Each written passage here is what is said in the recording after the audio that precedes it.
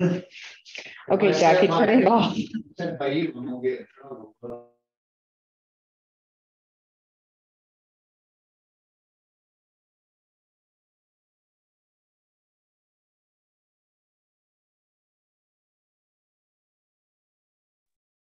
6 p.m. and the first order of business is Pledge of Allegiance. James, will you lead us? I pledge allegiance to the flag of the United States of America, and to the republic which stands one nation under God, indivisible, with liberty and justice for all. Thank you. And Councillor Coker. Here. Councillor Bjornson. Here. Councillor Whitney. Here. Councillor Hooker. Here. Mayor Hollett here. Councillor Kenyon. Councillor Kenyon is going to be a little bit late. He's coming. And Councillor Lito. He's sick. All right. Any additions, corrections, or adjustments, James? No. Okay. I don't have any either. First thing up, public comment. So we'll go ahead and start with the people in the room. If you have a public comment, it's 3 minutes. And we ask that you state your name and address. All right. And then if anyone on the Zoom has public comment, just go ahead and unmute yourself and raise your emoji hand if you can find it. But if you cannot, just go ahead and unmute and start talking. Depending upon what format you're using, it can be difficult to find. Can you scroll through and see if you see any hands raised since we do have a good.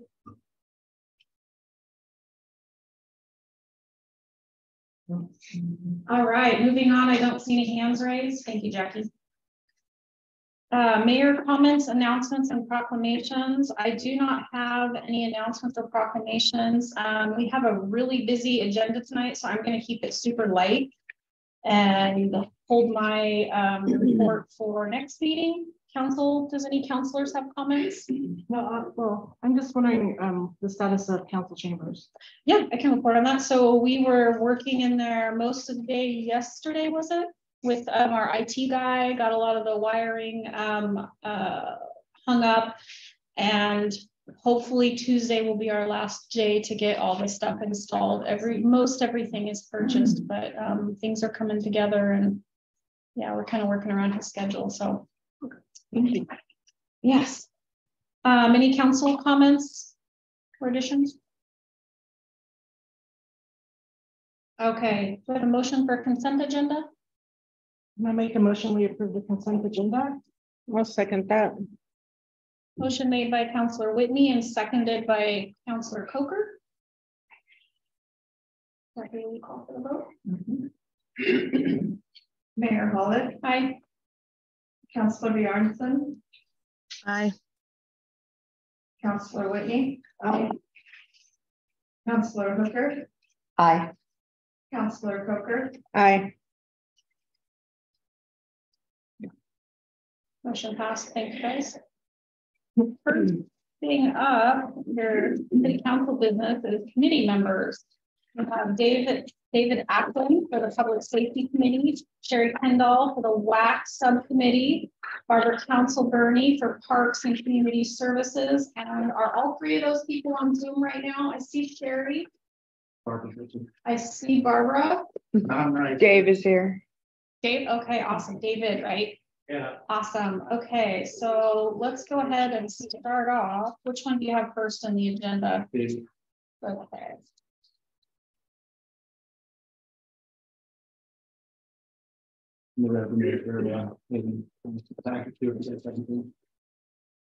Getting in order. okay. Do you want to read David Ackland's? I'm not. Okay. I think council reviewed it. Okay, does everybody have David Ackland's public safety application in front of them? Yes, we have. Okay, does anyone have any questions for David? I don't. I'd just like to say, I think he'd be a good addition to the public safety committee. Him and I spoke briefly a few times on this, and I think he'd be good. Yeah, I think you and I spoke on the phone recently as well Yeah. about it, right? Yeah. Yeah. So I'll just ask you a quick question. What is your interest in the public safety committee? Well, I've lived here, I'm not a lifer here, but I've lived here for about 35 years, and I think I've seen where the town has been, and I see where the town is kind of leaning towards, so I feel like, time to me to step up to the plate and help out where I can. Any other counselors have questions for David? All right. Let's go ahead and interview, even though they're on separate committees, let's interview each of them, and then we can make a motion at the end, unless you guys want to do it separately or together. What do you think, Bobby? They are they're different all committees, different, so I think it might be worthwhile doing them separately. but make motions separately. Yeah. that's Okay. fine. Is there a motion for Mr. Ackland? I make a motion, we confirm David Ackland as a member of the Public Safety Committee. I'll second that. Motion made by Counselor Whitney and seconded by Counselor Hooker. Is there any other discussion? And let the record show that Counselor Perry just walked in. Thank you, Jackie. Since we're in discussion, do you have any questions for Mr. Ackland? He's here to apply for the Public Safety Committee. No, I reviewed the applications. Jackie, will you call for the vote? Mayor Mullet, Aye. Councilor Coker, Aye. Councilor Kenyon. Aye. Councilor Bianchi. Aye. Councilor Hooker, Aye. Councilor Whitney. Aye. Motion carried. Thank you, guys, and welcome to Public Safety Committee. Thank you. The chair for that is Counselor Coker over here, which you've already met, so you can probably get in touch with her and James about meetings. And again, thank you. We definitely need help on that committee. Thank you. All right, next one up is Sherry Kendall, and she is on the Zoom. So let's do this one. Just Sherry, did you have anything to say first? Yes, so James brought it to my attention. I forgot an important piece, and pardon me for not getting that in. I have a pretty demanding day job, and it just slipped my mind. But the reason that I'm interested in being part of this committee and serving this in this way is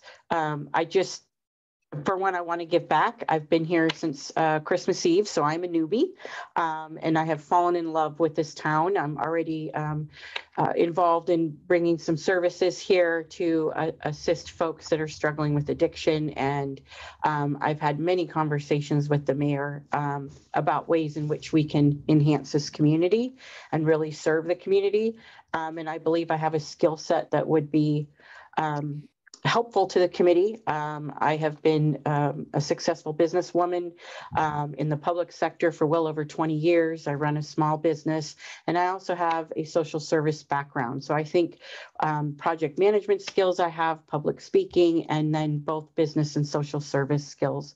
I think I have some skills to add and can really assist this committee in reaching its goals. Thank you, Sherry. Any counselors have any questions for her? Well, I'll just say I don't have any questions. I have got a chance to know you, and I know everything you said is very true about yourself. You're very community oriented, and you definitely have a social service background. So I would love to see you on the WAC committee. I think you bring a lot of good ideas to the table. Thank you. If there isn't, yeah. So how long have you lived in Oakridge? Since Christmas Eve. Okay. And so do you know if we have any rules for committee members? I don't think so. I don't think there's a residency requirement for time on committee members. Yeah, and not Okay. each committee has its own rules and requirements for Okay, subcommittee. perfect. I just wanted to make sure. I thought about it too, but I remembered we don't. Okay. Cool. Then unless anybody else has anything, I make a motion, we confirm Sherry Kendall as a WAC subcommittee member. I'll second that. Motion made by Counselor Whitney and seconded by Counselor Coker. Any more discussion? All right, Jackie, will you call for the vote? Counselor Hooker, Aye. Counselor Whitney, Aye. Mayor Hall, Aye. Counselor Hooker, Aye. Counselor Kenyon, Aye. Counselor Bjornson, Aye. All right, motion carried. Thank you, Sherry. Appreciate even more time you're dedicating to the city. Thank you. All right, next one up is Barbara Council Burney for the Parks and Recreation, Parks and Community Service Committee. Barbara, do you want to tell us a little bit about yourself? You got to unmute yourself first. Thanks. Can you guys hear me? Yes. Okay, thank you, Mayor Hollett. My name is Barbara. I'm also kind of new to the area like Sherry. I applied for this position because I saw the open committee positions, and I think this is probably the best one I could contribute to. I think it's important to help your community if you're able to, and I'd like to make a little more time to volunteer. I used to be a park ranger for Oregon State Parks, so I really love stewarding the natural resources and the places for people to come together and play. So I'm interested in learning more about the committee and helping. Any questions for Barbara? I don't have a question, but I do want to say that I don't think I've ever seen anyone come into community and become so involved so quickly. Barbara, I see her everywhere. I go to rain meetings, the fundraiser for the new park, Banner Park, everywhere I turn. Well, she also volunteers a lot of time at the community garden. So I think it's great to have her, and great addition.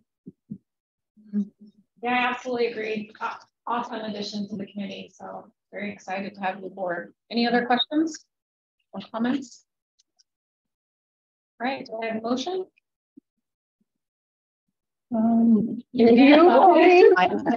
Make a motion to appoint Barbara Council Burney to the Parks and Community Services Committee.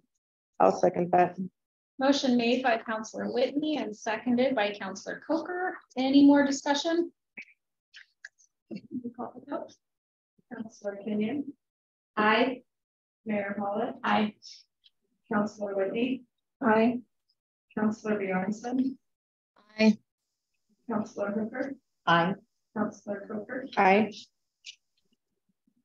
Motion carried. Welcome aboard, Barbara. Thank you. Thank you. All right, next up on the agenda is 9.2, and tonight we are swearing in 2 of our fire department personnel. First one up is our new Fire Chief Hollett, and the second one will be our EMS coordinator, Jim Cole. I think James is going to swear in Scott.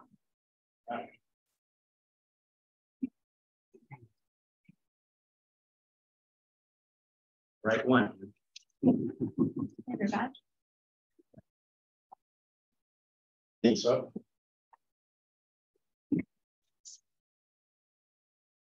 All right, Chief Pollock, so you raise the right hand and repeat after me. I, Scott Pollock, swear or affirm. I, Scott Pollock, solemnly swear or affirm That I will support the Constitution of the United States of America that I will support the Constitution of the United States of America and the Constitution of the State of Oregon and the Constitution of the State of Oregon and all laws thereof, and all laws thereof, and that I will faithfully, honorably that I will faithfully and honorably perform my duties perform my duties as Fire Chief as Fire Chief of the Oakridge Fire and EMS Department, the Oakridge Fire and EMS Department, according to the best of my abilities, according to the best of my abilities, so help me God. so help me God. Congratulations, you are our new Fire Chief. Thank you.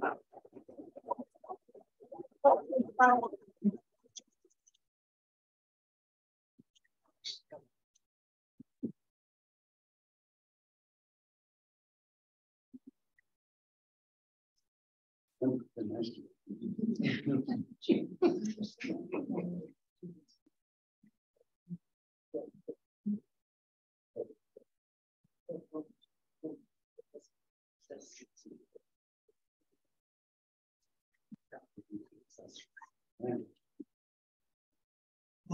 Now I'll turn it over to you. I didn't want to get you in the picture. Yeah. Our next one up is our EMS coordinator, Jim Cole.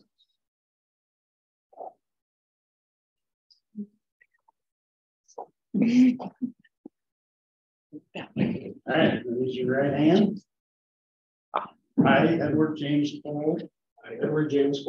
Do solemnly swear or affirm. I do solemnly swear that I will support the Constitution of the United States of America. that I will support the Constitution of the United States of America And the Constitution of the State of Oregon. and the Constitution of the State of Oregon And the laws thereof. and the laws thereof. And I will faithfully and honorably perform the duties as firefighter, paramedic, EMS coordinator. And I will faithfully perform the duties of EMS coordinator, firefighter, paramedic, Of Oakridge Fire and EMS. and Oakridge Fire and EMS According to the best of my ability. according to the best of my ability. So help me God. So help me God. Congratulations.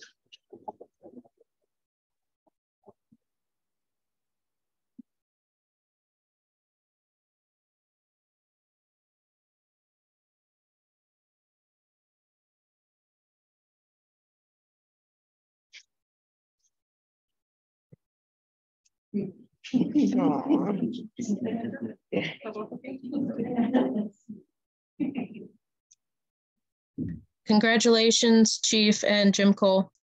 Thank you.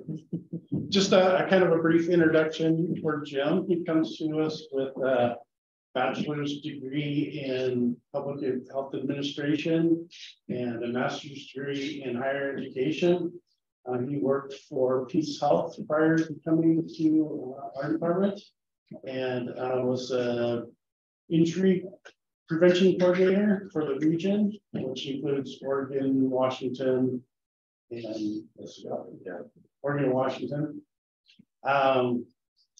He has more letters behind his name than the alphabet. And we are very, very fortunate to have him with us. One of the things during the hiring process, we set up a skill station. And part of that skill station was to write an essay on community paramedicine or integrated, mobile integrated healthcare. And that's something that I've been wanting to accomplish for Oakridge for a few years now, but have not had the kind of the help and support that it takes to do that. And Jim has some very good expertise in that area. He's also an instructor for community paramedicine. And I believe that he and I can work together and look at the feasibility of bringing community paramedicine to Oakridge, which would greatly enhance the healthcare in Oakridge. This would be for folks that just charged from the hospital, may need some additional respite care, and we would participate in that. And with that said, Jim wrote a very good essay on community paramedicine, and he's going to share a little bit of that with us.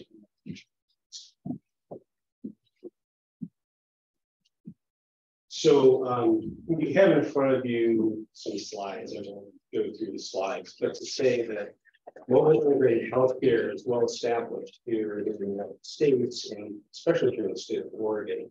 There are probably over a dozen mobile integrated healthcare programs throughout the state, usually through municipality fire departments and some EMS services. Mobile integrated healthcare is the ability to use our paramedics when we're not on emergency calls to help people in the way that they need help, whether that's an older person who has difficulty with sight, reconciling their medication. It's helping somebody do dressing changes after they've gotten out of the hospital so that they don't get sick or infected. And it's kind of endless what we can do. It would be under our medical director, through our chief, through department. And we're looking at funding that would be brought into the city to fund the position, not any cost from the city itself to make it happen. As I've been a paramedic here part-time for several years, I've seen a lot of our residents who just need a little extra helping hand. And it would keep them from having to go to the emergency room, having to get admitted, admitted to the hospital. And for people that are getting out of the hospital, it could be somebody to go and see them, make sure that they're on the road to wellness and not end up having to get admitted to the hospital. So the chief and I are going to be doing a feasibility study. We're going to be looking at funding, and we'll probably have some community focus groups to find out what it is that our citizens want and need, and see where we can begin to serve them even greater. Are there any questions? I don't have questions, just comment. I'll take my council hat off. So I work for Senior Disability Services. I'm the area coordinator, and I cover Oakridge through Pleasant Hill. And I do like Older Americans Act programs and can help connect people to the rest. Yeah, I'll leave you my information.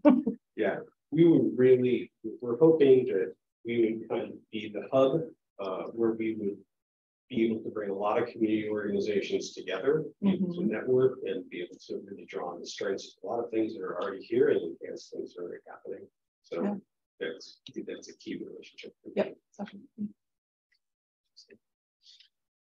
Any questions for Jim? I totally support it. So thank you. I'm very excited as well. And once we have an official policy or program, then we bring it to you for adoption for what that would look like, and people's participation in helping us form this. Thank you very much. Thank you. Thank Congratulations. All right, next up is Kathy Holston with the Transient Warming Center proposal. Kathy, do you want to maybe come up in the chair or whatever works for you? You're also part of the you want to scoot up here? I don't know, I was going to let her talk. What else? Thank you. I appreciate that. It's better if I sit. Okay, so as you know, we have had a warming center here for quite a few years, and normally it's in the WAC. Obviously, it's not in the WAC this year. And so putting our heads together with those of us who have been working there, we decided that the best course of action would be to ask the council if we can use the community building at rainwaters. You have before you the proposal. I hope it answers any questions that you may have about it. We haven't put together all of the details. This is a general overview. First off, we need to have permission to use the community center. So then we can move forward with some of the details. We know that we're going to have some storage issues. So we're hoping that the school can help us build things. We've talked to the shop, and they said yes, they could help with storage units if we need something like that. But that's all to be decided later once we get permission to use it and determine, with Jane's help, where that would be a good place to be. So with your questions, yeah.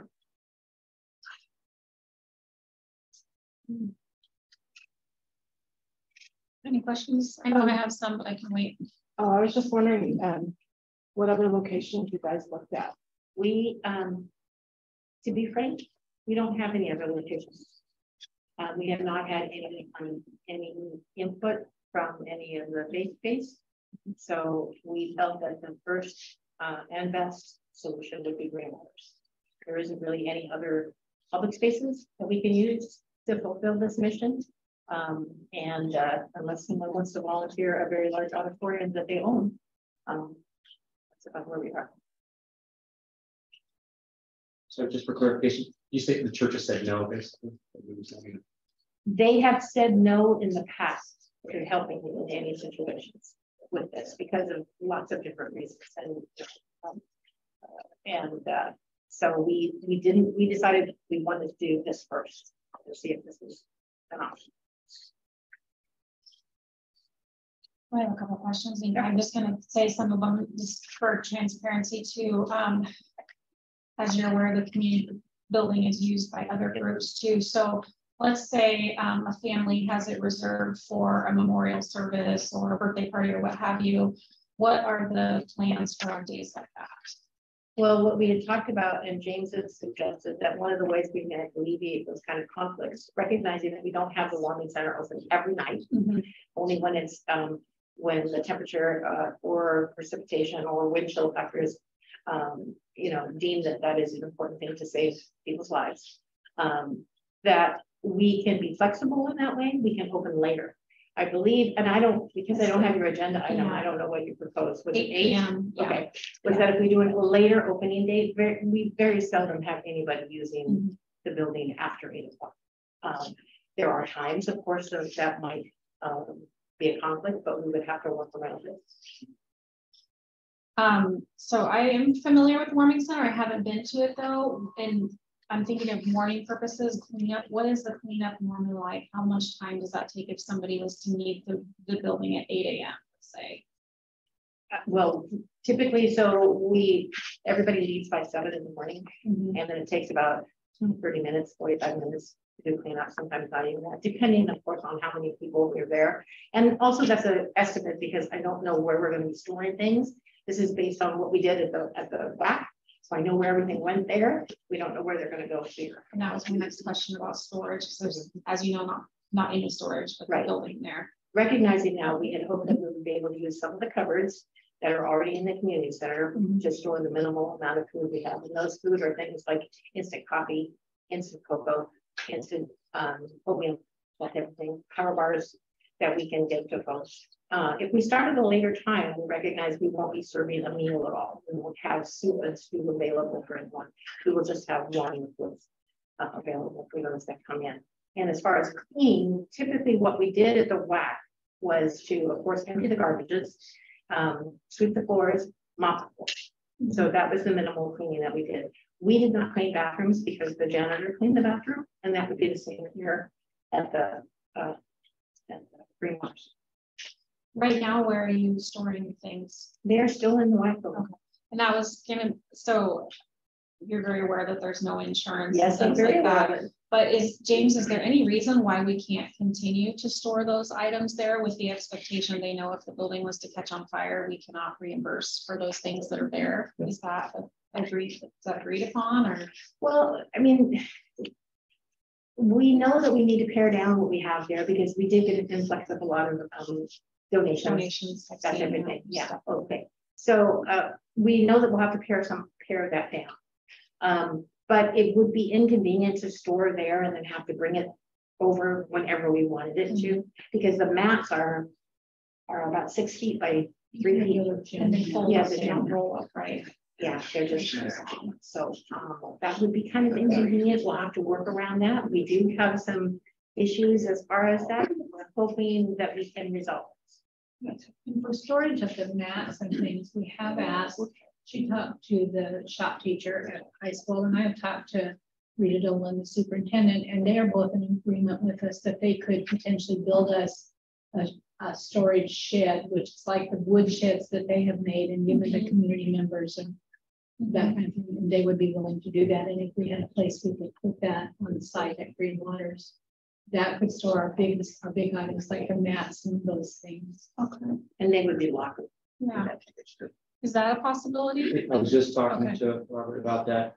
Yes, in fact, at the caretaker's house, there's a shed that city property is already stored in. Okay. There's a little bit of room in there that could be utilized, but if the school wants to build another shed, it could be put right there. Okay. Awesome. So could we do something? I definitely understand their need for wanting to open up at 6:30 and to be able to provide a hot meal. Is this something that we could just, you and Kathy have good communication? So most of the time she could be able to open at 6:30, but on a night that it's, you know, reserved, that just would be an unavailable night. So that they still could do, it could be meet in the middle somewhere. I mean, I know I see the recommendation is 8 p.m., but yeah, or at least 8 p.m. on Thursdays, because that's the NA meeting. okay. Yeah, as long as there's that understanding, Yeah. or if someone reserves it and they want to go till 9 p.m. or something like that. can be flexible with that. I mean, my concern is for sitting a loss of revenue for rentals. I wouldn't want to lose a rental because they want to go to 9 p.m. Right. Yeah. As long as they're fine with that. My memory serves me right. It's very minimal days, right? We're talking like 5 days through the whole season, or 5 to 10 or something. Yeah, and so unpredictable, obviously, because it's weather driven. But we were open maybe 12 days last time. Okay. And some of those days while we opened, we closed because we didn't have any clients. So, you know, if we're there and we're there an hour and no one has shown up, or whatever that cutoff is, depending on when we open, then we just call the next group of volunteers that were to come in and say, don't come, you know, we didn't have any clients, so we just closed back down again. So even that part is unpredictable. But one of James's concerns, and I agreed with it, was the consistency of the opening time. You know, our community, and while this is on the agenda item as transient, it's not transient, it's for everyone in the community. We have had people use the warming center whose power got cut off unexpectedly and pop in. You know, it's like, could I stay? You know, it's like, yeah. So it's for travelers. It's not just a transient community. But that being said, it is important to have a consistent time, so that transient population knows what time it is for what day. It's kind of, it might be a stretch to say, well, every day we open up, except if it's a Thursday, we'll be open at 8. So I don't know that. Yeah. I don't have any. It's hard to advertise, get the message to that demographic as well. So it's something to consider.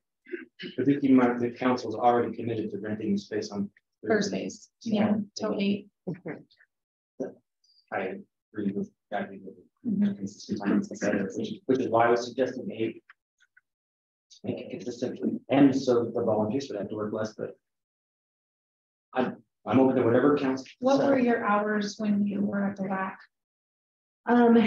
Normally we open by 7, and so we were there by 6:30. We opened at 7, and then we stayed open and closed up by 7 in the morning. Let's go. Shuffle them off. Council, can you make any questions? Sorry, I keep. That's okay. I do have some questions. I'm sure you're familiar, Kathy, that I used to volunteer for the Warming Center. So I have a book somewhere. I didn't find it today to review it, but I'm pretty positive that when I was there, the degrees that would allow it to open was 29 degrees. Yes. And that was based on the Eagle Warming Center's threshold and standards that they've set. So have you checked to see whether or not it's okay to change that? It is, or that is up to us. We don't have to follow what the Egan Warming Center does. The Egan Warming Center set out those standards for themselves. We followed them originally because they were also covered by St. Vinny's, and St. Vinny's at one point was covering us, and so asked that we adhere to their criteria. So we no longer have to do that. So we've kind of set our own, and most of those who have been working there recognize that that is a really low temperature, especially up here. And we felt that we could put up a little bit that would be a better fit for our community. And so that brings up another good point I wanted to ask was pretty positive that I was told that the city was never paying the excess insurance and that was St. Vincent de Paul's. That's a very good question. That was my understanding for a couple of years, although St. Vinny's has said they never did that, but we believe that they did. So, but that point is actually moved because they have said they won't do that. So as in the last year we did it, the city covers the insurance. But I can't hear her. So as in the last season that we were open, the city covered the insurance, which is the advantage of doing it at Greenwaters. The city already has the insurance. We had to pay extra insurance the last 2 years because we had pallet huts there, or those extra huts outside, and they required a different insurance level. And then, if I'm not mistaken, the price of insuring those even went up after the insurance companies who insure had a time to get some history behind insuring them and recognize that the damage to them in many communities, not just ours, was just kind of continuous. So. Sorry, Mayor, something just came to my attention from Public Works. There's a building by the WAC, by the ball field, that is not used by the school in the winter. What would you call it? It's the WAC, it's the concession stand, bathrooms, and storage facility. Oh, It belongs to the city. We share the use of it during their sporting events. it's not So being used during it's the not winter. being used during the winter. It's got full electric. It's got a small kitchen. It's got separate rooms. It's got bathrooms. You know, I've never walked in there. I so have- I don't know what it looks like. Been in the bathroom. It has everything needed for. And we have. And it's already down by the WAC. It's already. Which would be available. Better It'd be position. better for people on foot. Well, in town, deeper in Yeah, town. yeah, Yeah. it would be. I'd definitely be willing to take.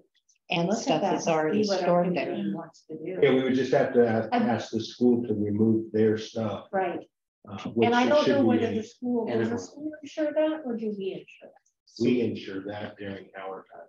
And would I with our insurance agent, we last year we paid $400 a month extra to do it at the WAC, and he checked and that would remain the same. It's for running the program. But was that for the pallet houses like she No, explained?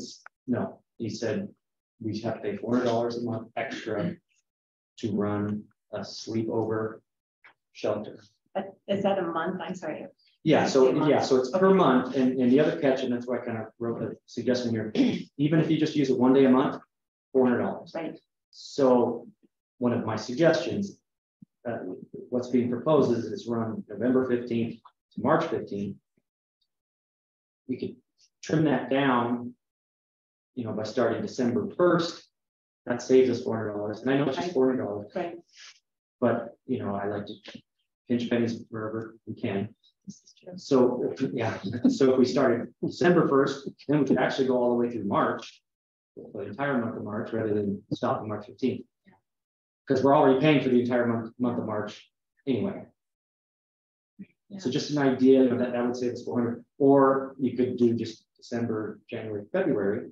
That's only $1,200. We can decide in February if we Yes. need March. What the weather is looking like.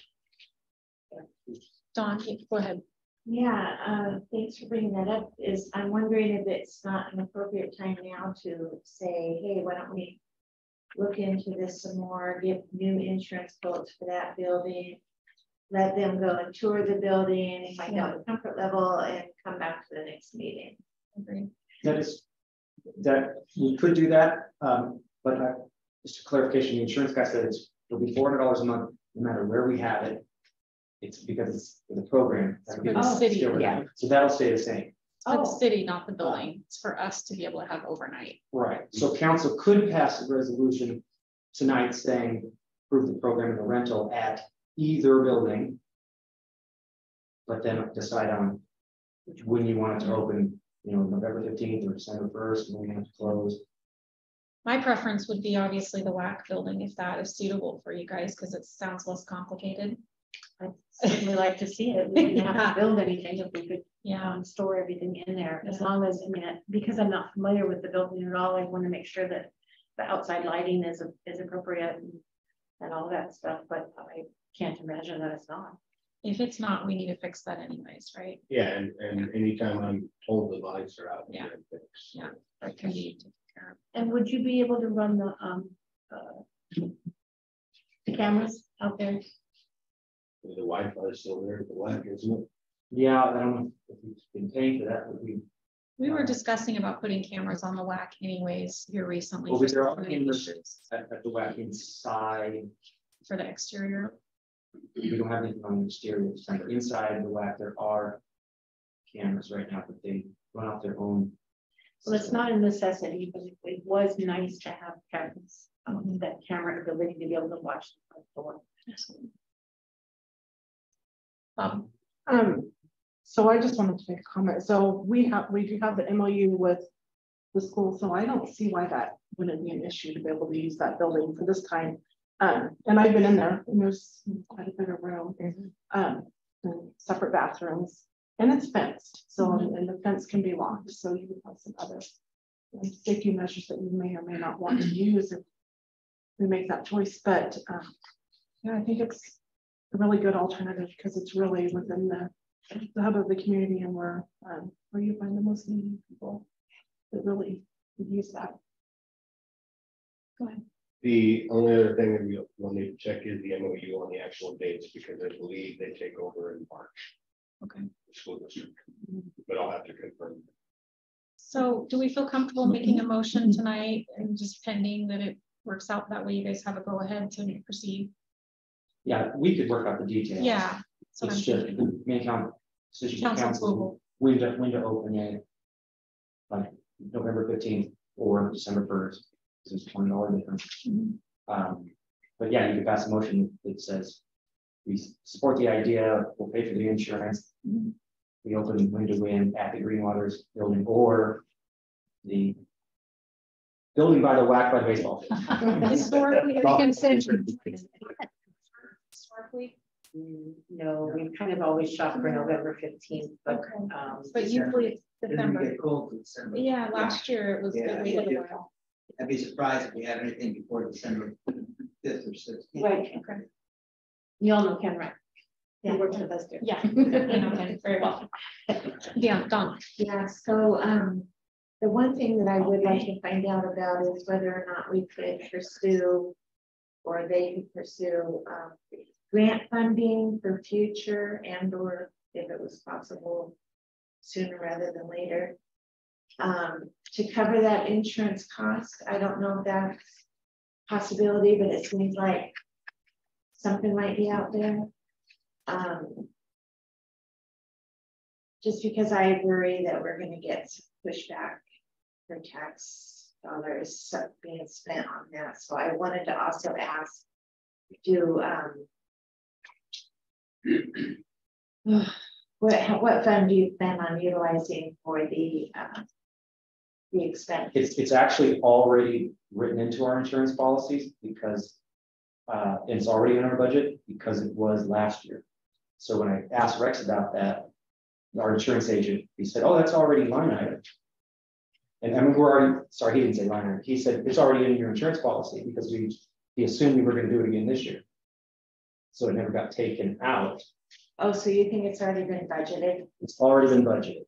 Yeah. And do you remember what budget that administration or Insurance. Yeah. Insurance. Administration. He's saying it was factored into the big insurance number. Right. For those 2 Okay. months. Okay. So if we decided not to do it at all, said no, we would. It would actually be savings. Right. I think it's 6. I have to go back. 400 a month. I just can't even. Any other comments? Sorry, I just have a couple of, my mind's going too many places. A lot of people that I know or see have animals. So are they also allowed in there?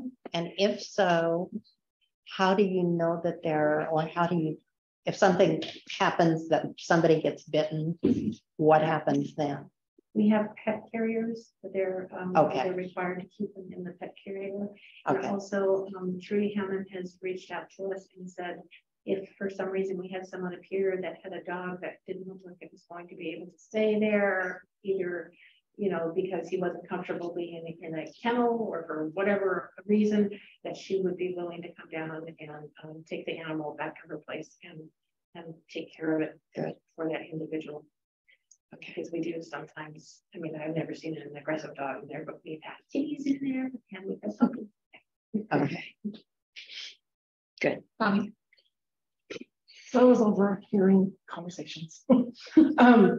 So it sounds like we may need to look at the MOU closely and more closer to see what dates the school actually takes over. And so I think Dawn was on the right path earlier when she said to come back with something a little more worked out and then make a vote on it. Because we still were looking at possibly going into December before we would really want to open anyway, before you would want to open. So I would really like to see something that's a proposal that's more worked out with a little more detail, since we know that we have a few more options at this point. I'll just see something a little more specific. So next council day too. November 3rd. Comes really quick. Yeah. Is that enough time for you guys to look into the MOE with the school? And isn't their sports are over, right? They start the softball in February. Okay. So if but they what needed date in February that We can necessarily certain date on what's up on that. yeah. but they move all their stuff back. They'll move all their stuff back. So can we have a consensus that we want to move forward with that building? We at least can leave James, Kathy, and Susan and Tim here with the idea that that's the direction we want to move, and you guys work out the details. And if we have the council's okay, then we can do that. I mean, I think we have folks that are a little bit chomping on the bit and wondering if we can't get that building, we're gonna have to do some figuring out, or we're just gonna have to tell the community we're sorry, we don't do that. So that is on the council. I can say for myself, I am very, very supportive of Robert and Rick's and James's idea. Yes. I'm very, very supportive of that, and I would support the other idea as well. I've had numerous people come to me and say, what is the city doing about this? And you know, the truth is, it is not the city's absolute responsibility, but morally, I think we all feel that it is. I've had a long talk with Ken about it, and I honestly am really thankful that you guys came forward with a plan. So I think it's really important. Yeah, I agree, and I think we could either. Sorry.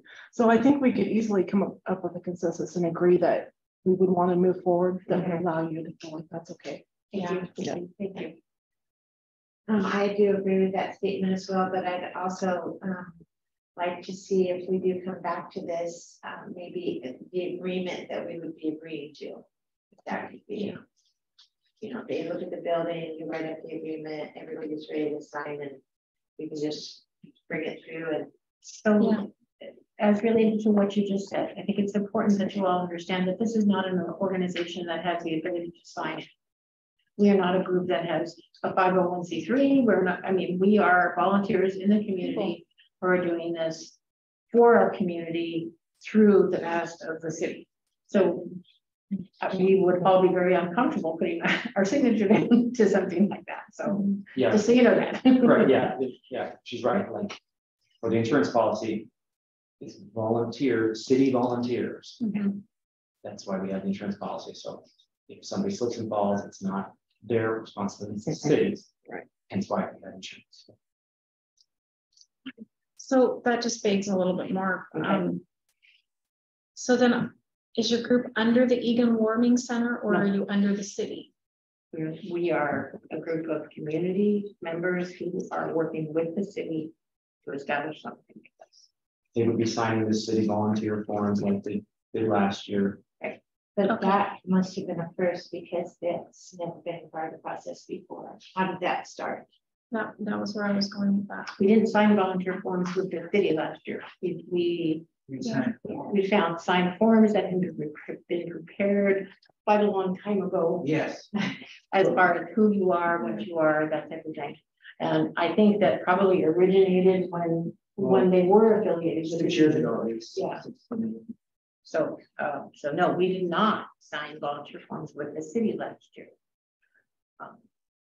What are the city volunteer forms that Brian came up with? Those are for the other city committees. Is what she's saying is they're not under the city. They're just Okay, well, people doing a good thing. We got to look into this because that would be insurance. Exactly. Exactly. Our insurance agent assumed for the past year that we did that, he assumed they were city volunteer. Right. Yeah, and I don't think we're opposed to agreeing. Yeah, we're not opposed to that, But just so that you look into that part of it too, then on your long list of things to do. Definitely, that seems like it would be a city volunteer group. Yeah. Sponsor, I mean, like warming center volunteers, just like those who maybe volunteer at the garden. Yep. Right. So if you want to just, we can put it under my committee. Sorry, what? We can maybe place them under my committee, parts and community services. So it's a good idea. Well, yeah, it's just like we have a work party one day to go clean up the community gardens. We'll sign waivers and Yeah. under the city's umbrella, be the same. But they need to be, you don't know what could happen. I mean, maybe you slip and fall, maybe somebody harms you. You need to have some type of backing up, right? Which you do. Yeah. Okay. I'm sorry, I did want to answer Don's question about funding. Just signed a letter of support with the League of Oregon Cities and the Mayor's Association. They are lobbying the legislature for homeless funding. And if we get the amount they want, the full amount would be $124,000, I think, roughly per year to the city of Oakridge for those services. Good. So that's not for this year. It may be past year, next year. Mm-hmm. So there may be some money coming for these type of services. Now, obviously, they're asking for as much as possible. That's the high end. Fingers crossed. That's been a big topic for all cities. All right, anything more for this? Do you guys feel like kind of got what you needed? Maybe even better? Yeah, I feel good about what we've accomplished. Okay, That's good. Yeah, good. good. I think it's a good option. Thank All you right, very much. so we'll see you guys Thank next you. meeting. Thank you. Thank you. Thank you guys for doing it. It's a big task.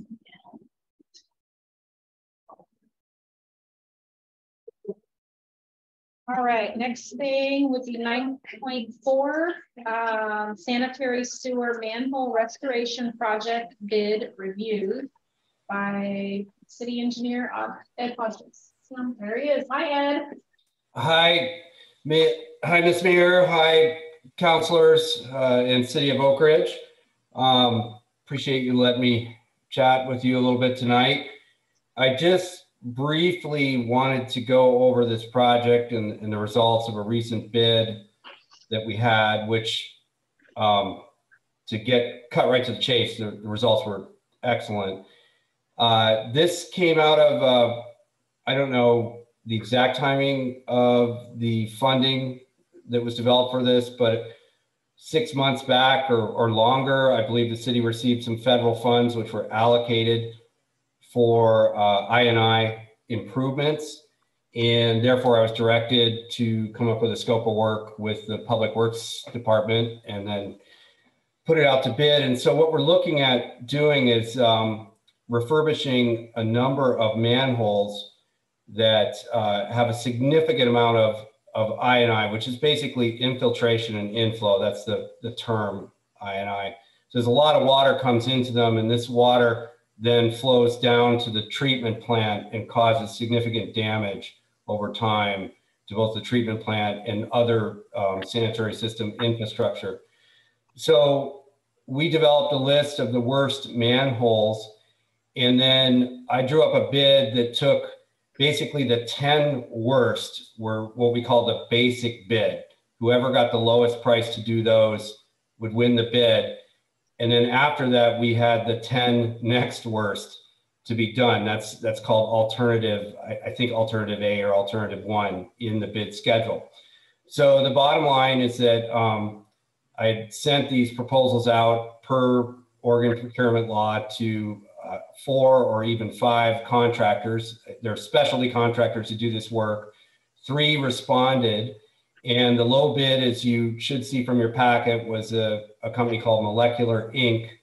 And what they do is they install a system that's basically resin based. It's essentially a form made out of a very, very strong chemical resin that's first lowered into the manhole, and then it's heated and it expands and seals the manhole and takes care of all the cracks in areas where water can come in. This is a very common technique in the industry, and we've worked with this type of technique before.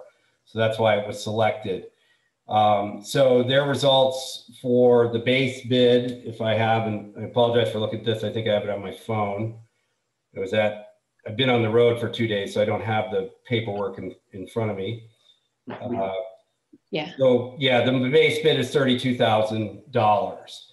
And that's for that first 10 manholes, the worst ones.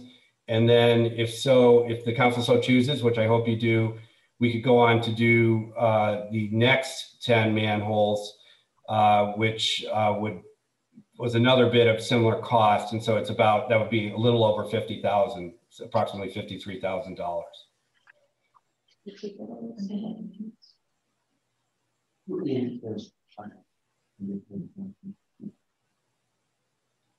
And do you folks have any questions on that matter? Council, can you go ahead?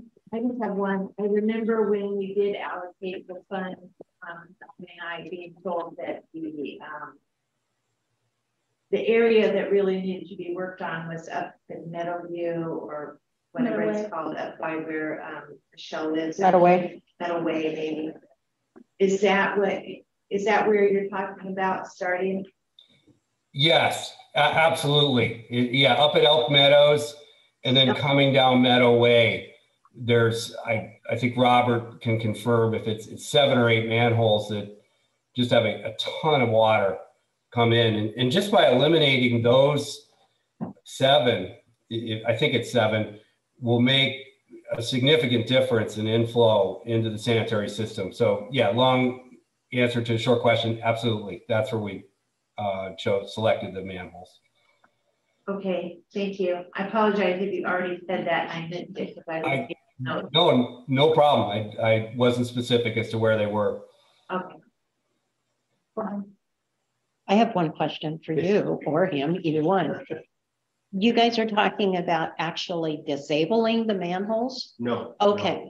No, they're paired in place. Okay. While the sewer flows, everything continues, and if we have to bypass, they put a pump in there, they seal off the upstream, they'll pump it around. So it's quite a process. But. Right, okay. Because the way he was talking that it expands, and I'm thinking, yeah, there goes all the water. Yeah, it was rather unclear. It does not fill the manhole, it just seals it. Yep. Thank you. Any other, go ahead, Councilor Keenan. When would the project be starting the physical work?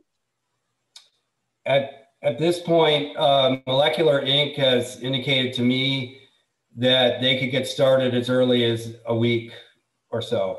And this, as long as there's not too much precipitation, this project can be done very rapidly. It just take a couple days. Oh. And can they work in the rain? Because we are predicted to start raining for about 10 days or more. Yeah, yes, they can. And what, in the best case scenario, and this is your folks' decision. It's just something I'm gonna throw out our thinking to you, is that we would do both the basic bid and the alternative this fall, you know, depending on the weather. I'm assuming that it's just, you know, we're going to go into the wet season. We'll get some clear periods, but it's just going to get wetter and wetter. And then doing those, if we can have access to additional funds, which I believe there are for this, again, that's entirely up to you guys. We would evaluate again during the winter where the next set of, you know, manholes that are causing problems are. And we already have some, especially Robert has some very good ideas of where those would be. And then we come back in the spring and do another round. Okay, and that project would be bid separately from this one? That project would be done by the same contractor utilizing these prices. Oh, the same bid would apply? Yep, yep. So right now, though, we're only approving one? Is that what we're doing, or? That's all I was aware of. I didn't know it was going to double. Okay. Well, it's all my understanding was there's 100,000 in the funds. Yeah. There's only 50,000, which leaves an additional 50,000 left over roughly to do more work of the same. Right, but to clarify, this bid is for 32,000, but there's also, I'm guessing, the other 21,000 is potential add additional costs that just aren't for sure yet. Well, the additional costs are for sure.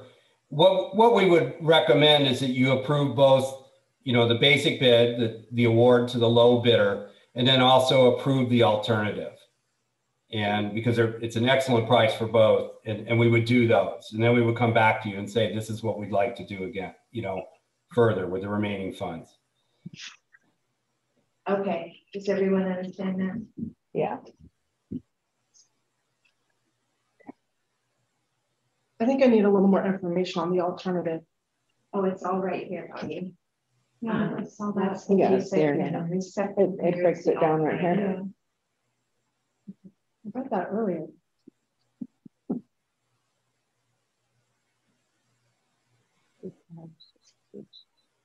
Okay, so okay, I understood it right.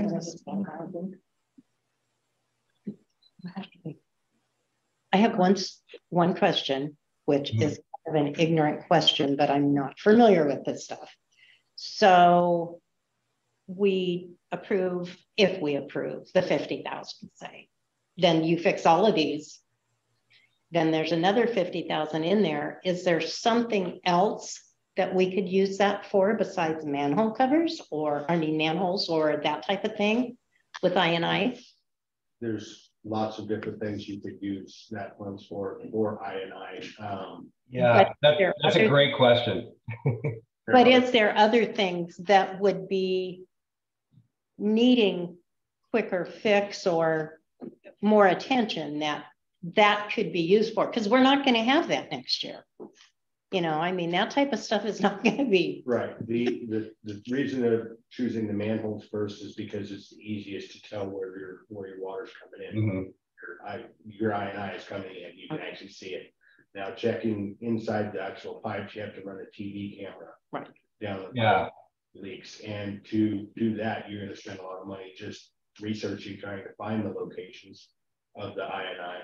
And then once you find them, then you have a complete different type of sealing mechanism to clear those off, which is far more spendy. So utilizing this and getting the manholes addressed first, by just doing these, we're figuring roughly 200 to 300 gallons a minute of inflow that will not be going to the treatment plant just by doing these manholes. Okay.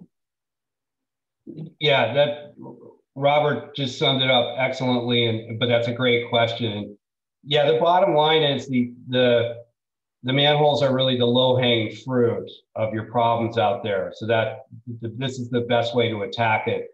You start to look at the pipes and other parts of the infrastructure, the cost becomes significantly higher. Instead of wanting 50,000, we would need 500,000. So we're trying to get the biggest bang for the buck here. Okay. The other part is, or the other question, if there's a delay in traffic or a disruption of traffic and that type of stuff, how long would that be for? Minutes. Okay. They have. But I figured, but very short. Okay. Because I don't want my mail late. Oh, don't worry. Don't worry. Duly noted. It'll be there. I couldn't resist.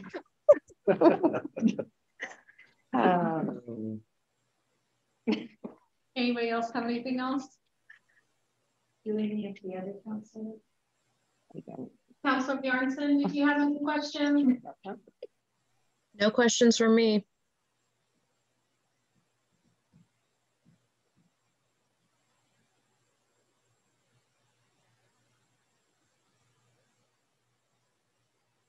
I'll call for the question. Do we have a recommended on the table? Yes, the recommended motion at the bottom. No, it hasn't. It's not on the table yet. No. Okay. I move to award the sanitary sewer manhole restoration project to Molecular Incorporated for. I'm going to change the motion. Sorry. Is this what you're looking for? 53,500. Thank you, Bucky. As detailed in their bid and city engineer Hodges memo. One second. Motion made by Councilor Kenyon and seconded by Councilor Whitney. Any more discussion? Jackie, you call for the vote. Councilor Whitney. Aye. Councilor Coker. Aye. Councilor Bjornson. Aye. Mayor Howlett. Aye. Councilor Hooker. Aye. Councilor Clinton. Aye. Motion carried. Thank you. Thank you, Ed. Appreciate that. Oh, you are absolutely welcome. All right, next item up is 9.5 Hill Street turnaround with proposal from Kelly and Damian Brewer. Did you have anything? Did you want to read this first or not? I didn't print out the pictures. Okay. I didn't print out the pictures, but I figured if the pictures will be put out. I didn't. So to get some background on this issue, hopefully council's had a chance to read my summary. This has been an ongoing issue for a while now. Sometimes the issues have changed a little bit, but I know it's been a headache for everybody involved. But that's why I brought it to council, is to hopefully get some final resolution, at least direction, so we can put this to bed, as they say. Anyway, I tried to be neutral in my narrative description. I think neither side of the issue was happy with the way I described it. You know, everybody wanted a little bit more here and there, but I tried to keep it brief. But I wanted to give people a chance to express this to council. And I know a lot of councilors are already aware because they've been CC'd on some emails and whatnot. So there's some background.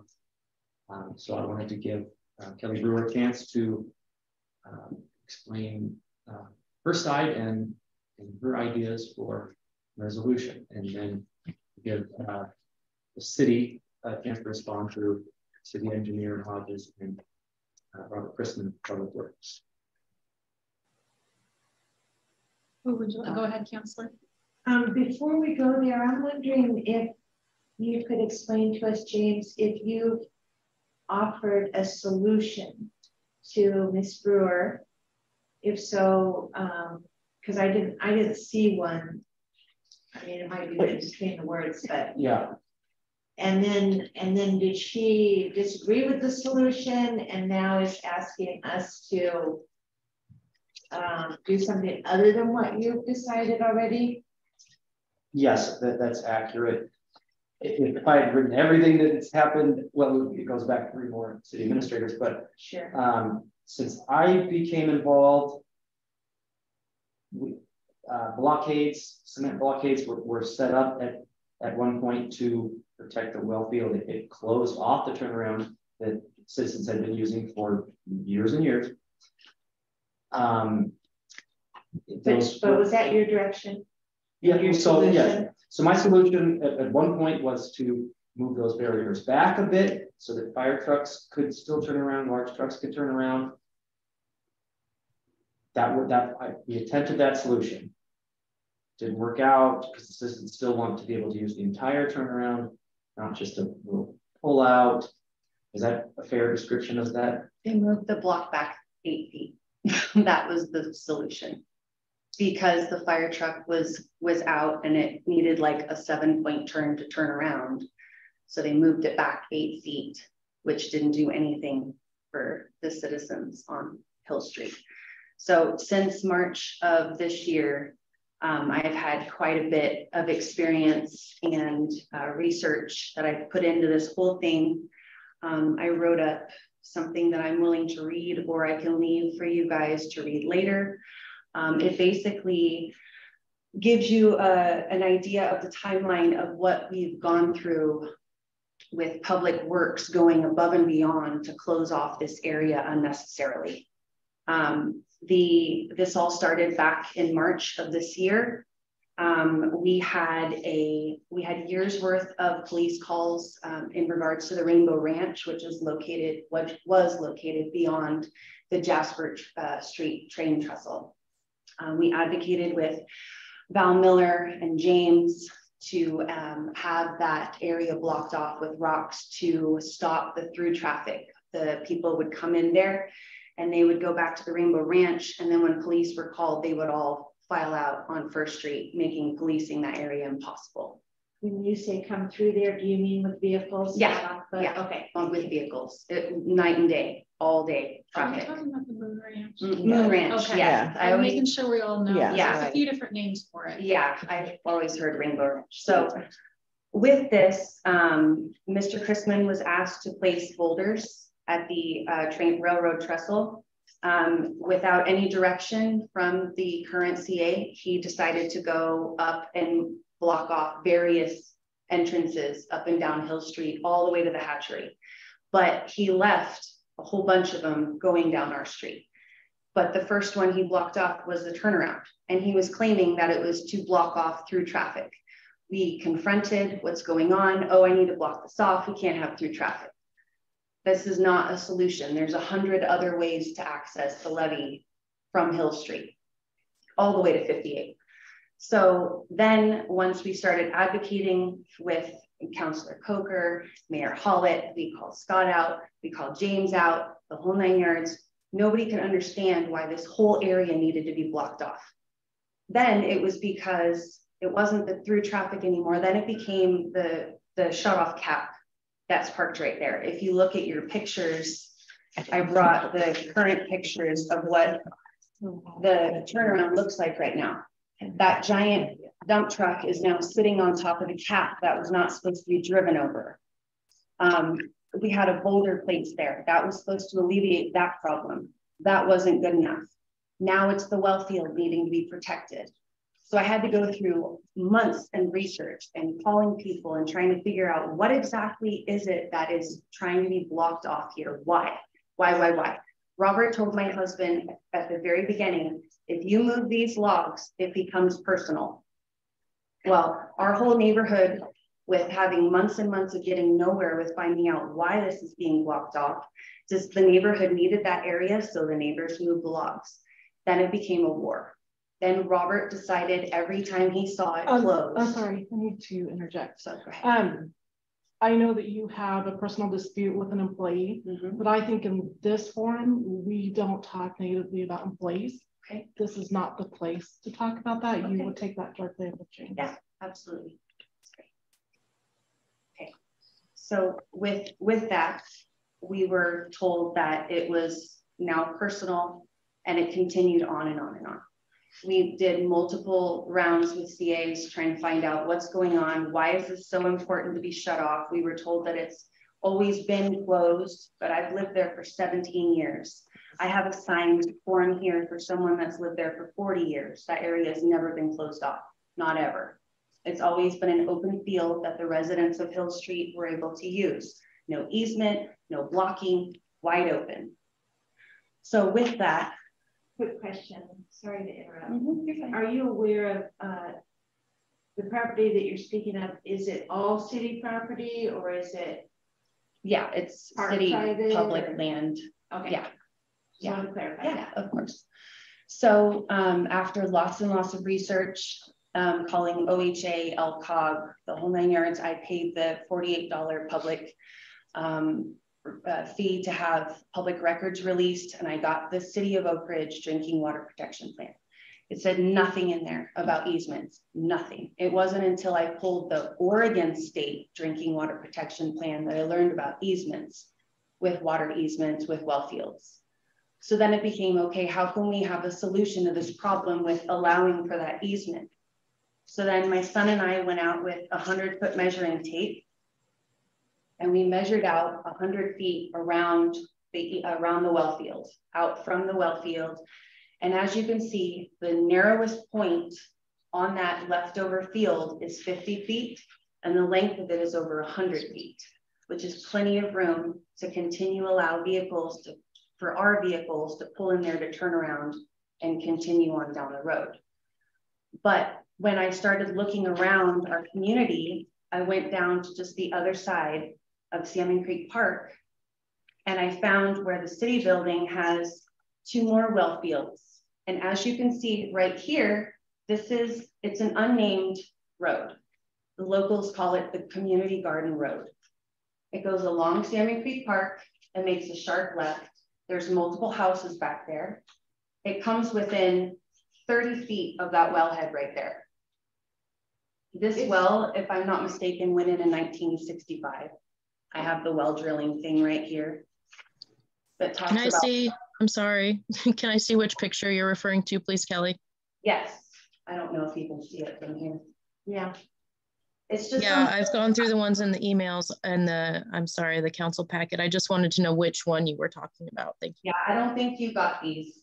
It's basically just on the other side of the industrial center. Yeah, I did send them. those were, we did get those, yeah. So with this, I noticed that this well field only has like a 30-foot easement, and it's right on a main thoroughfare. These people have to access this road and drive back there to get to their homes.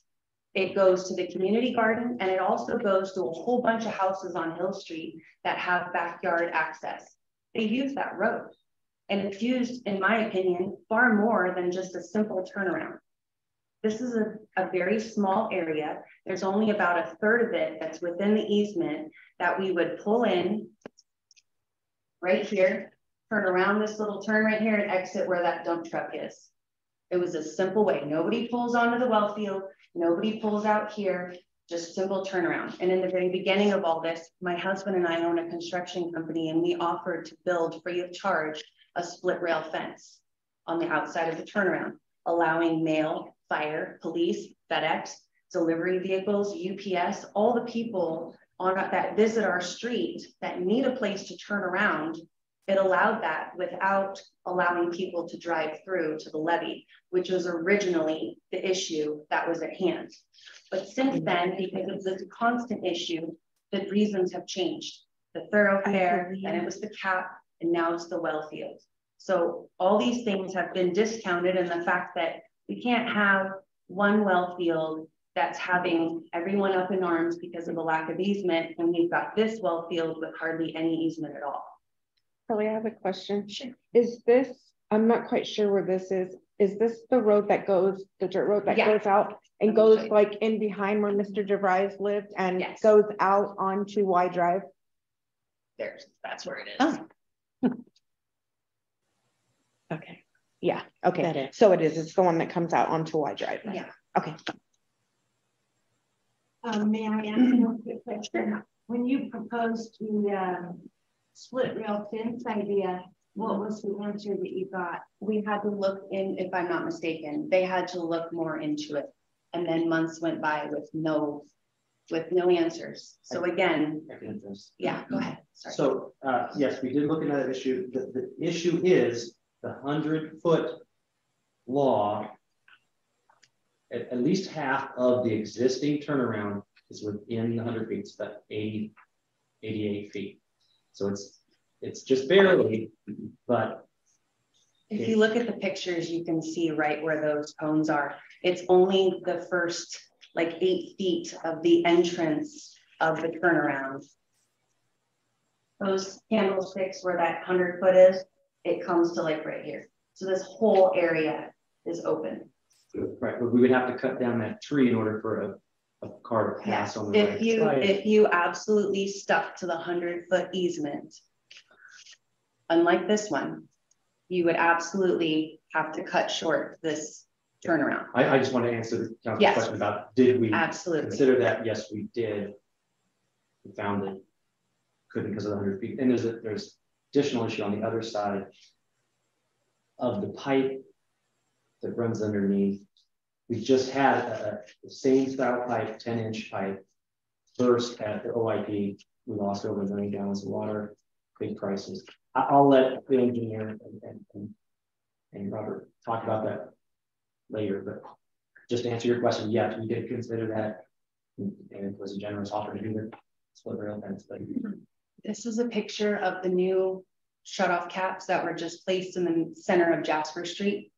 The ones that are supposedly not able to be driven over, right in the middle of the street. 3 of them. Go ahead, Bobby. Who installed that? Actually, I'm not sure. You know who installed these?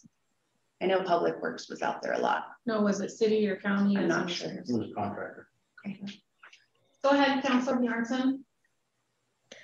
Yeah, this turnaround area, at any time, is it ever used for parking vehicles or large rigs, trailers, anything like that? Never. Or is it solely used as a pass-through? It's simply by the neighborhood.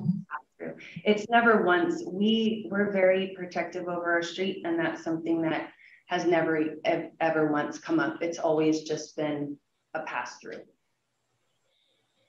Okay, thank you. What about when it was being worked on? Can you say there was heavy equipment? Yeah, when 7 or so years ago, when that pipeline went in under the levee, there was that construction went on for like a year, and there was a whole bunch of heavy equipment. That's how it originally got rubbed down. Before that, it was just an open field.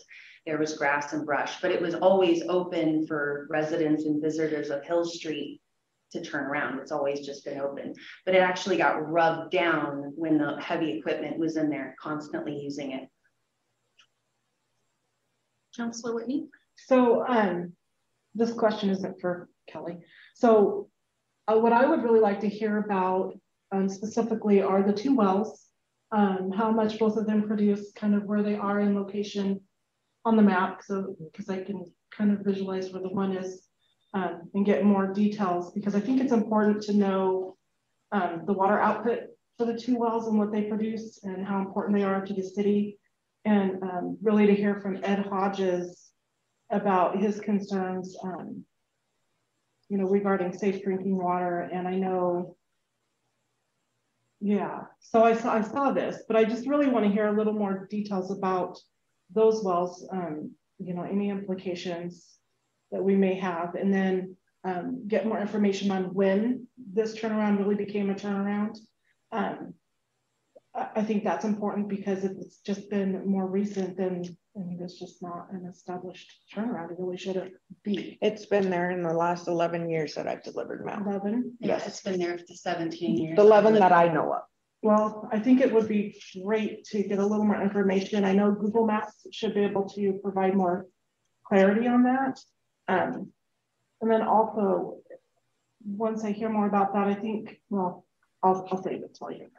Do you want to go first, or do you want to let Ed go? I just want to quickly verify, Kelly, were you done with your presentation before we move on to? More or less, yeah. I just was gonna mention, you know, the small things like the fact that it's never been closed. It's being stated that it's only been there for 7 years, but again, that was how long ago it got rubbed down to the point where it was just dirt. Prior to that, it was just, you know, I have, my son's 14, and I have pictures of him playing in that field when he was a baby, and there's nothing. So it's been open for a really long time, and now suddenly, decades later, it needs to be closed. It's just something, it feels like this isn't just about well fields, because I have just as much concern for our drinking water, and that's why I took the time to go through and measure out the easement and everything to show the council that even if we give that 100-foot easement to the well, there's still lots of area.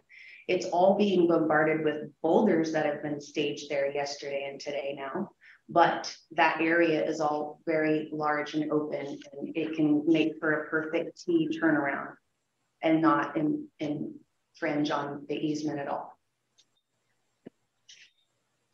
Thank you. I think we're going to now move into what Bob was asking, and that will be the engineer. Okay. Ed, were you able to hear some of the things that Councilor Whitney mentioned? Yeah, no, I think I did. And I also heard the citizens' concerns, and very interesting to hear a point of view. And so if all you folks wouldn't mind, the first thing I'd like to do is just sort of give some general information about this situation, and then kind of walk through it, and just to provide you with basically the facts on the matter, not necessarily to some of the disputes or other items, but what the situation is. So let me start off with just a little description of the wellhead protection area, which has already been discussed somewhat. But the bottom line is that federal and state law for any municipal water source that's of a well type require now what's called a wellhead protection area. And it's basically a circle with a 100-foot radius or 200-foot diameter. It's almost an acre of land, which the well is at the center.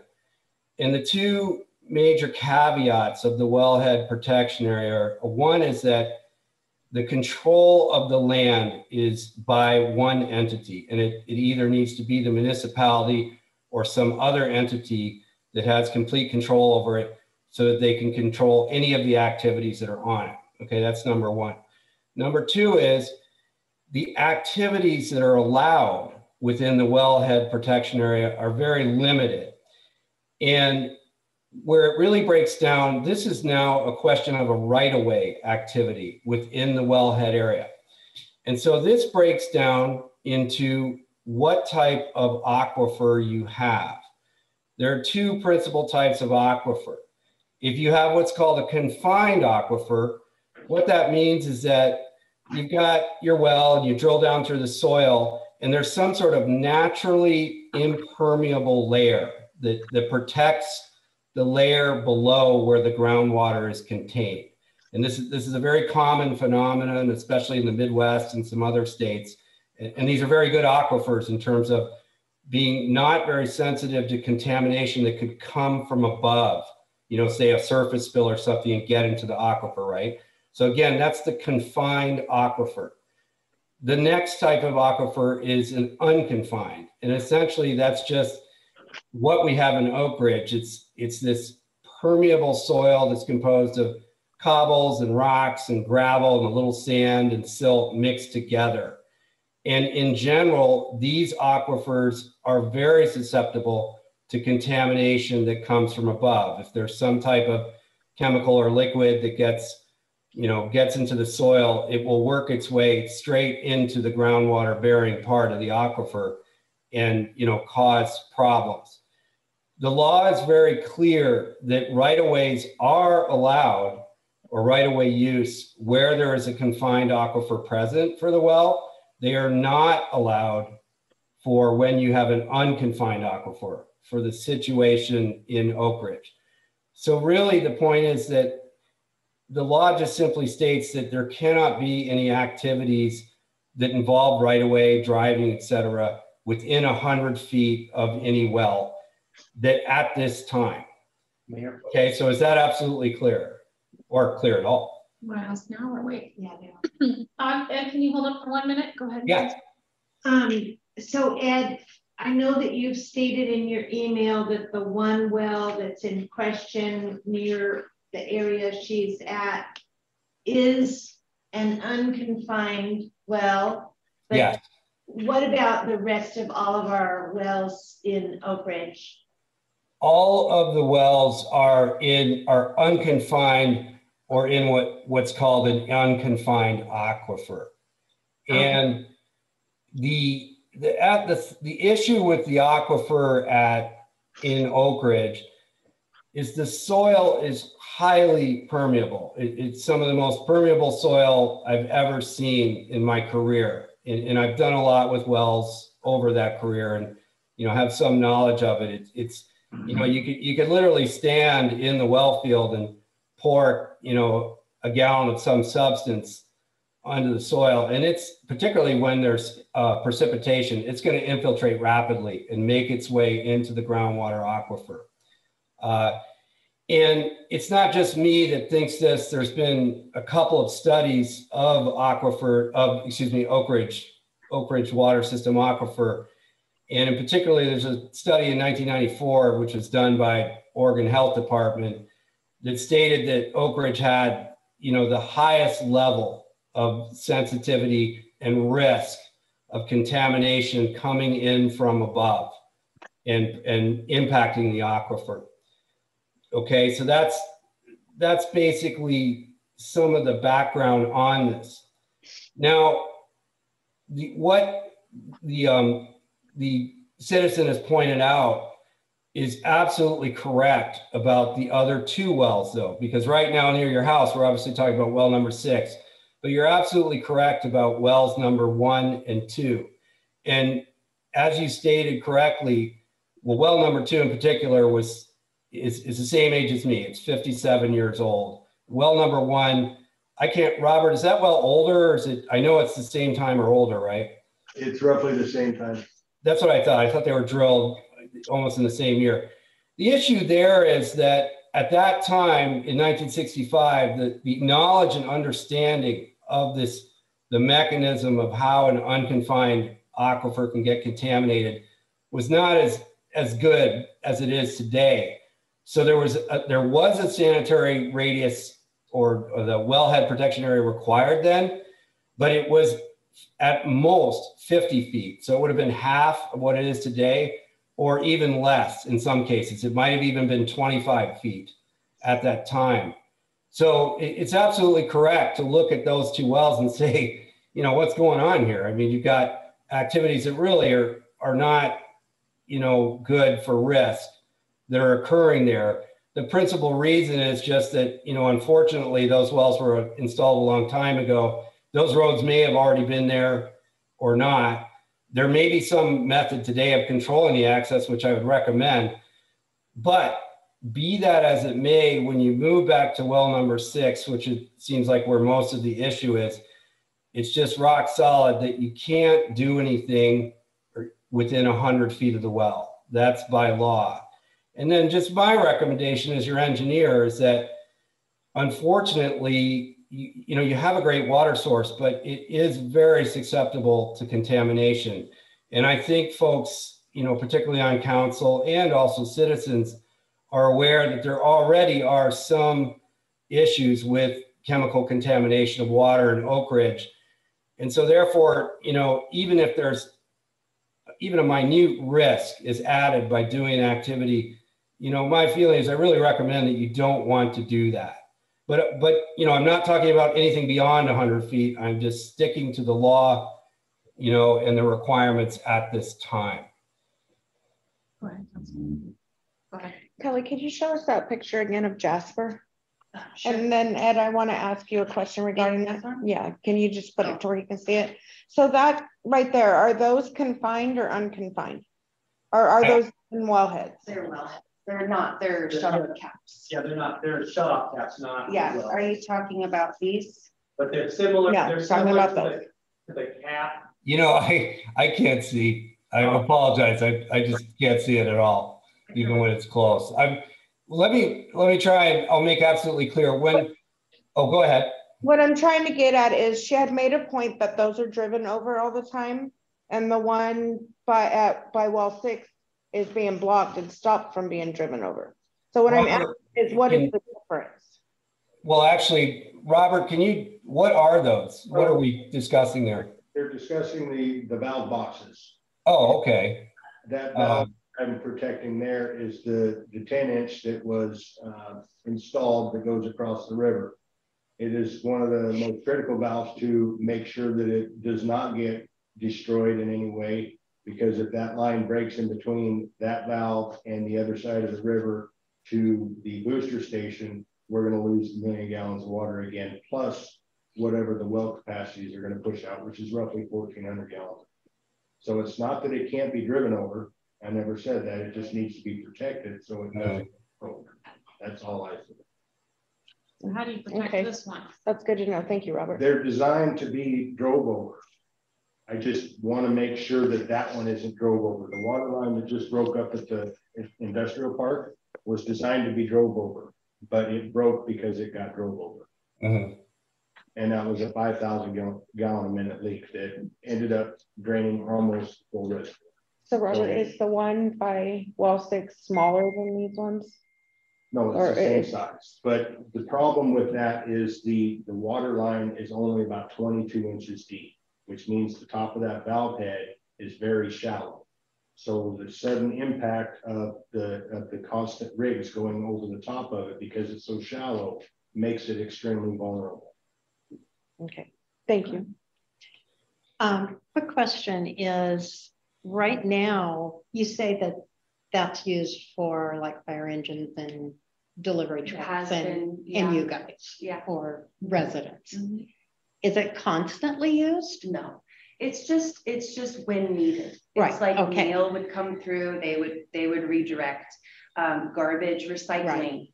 It was when FedEx would come through, you know. As of right now, FedEx pulls all the way into my driveway at the end of the street and then does a 72-point turn to redirect. Right. Because with all the neighbors parking their cars there, there's simply just not enough room.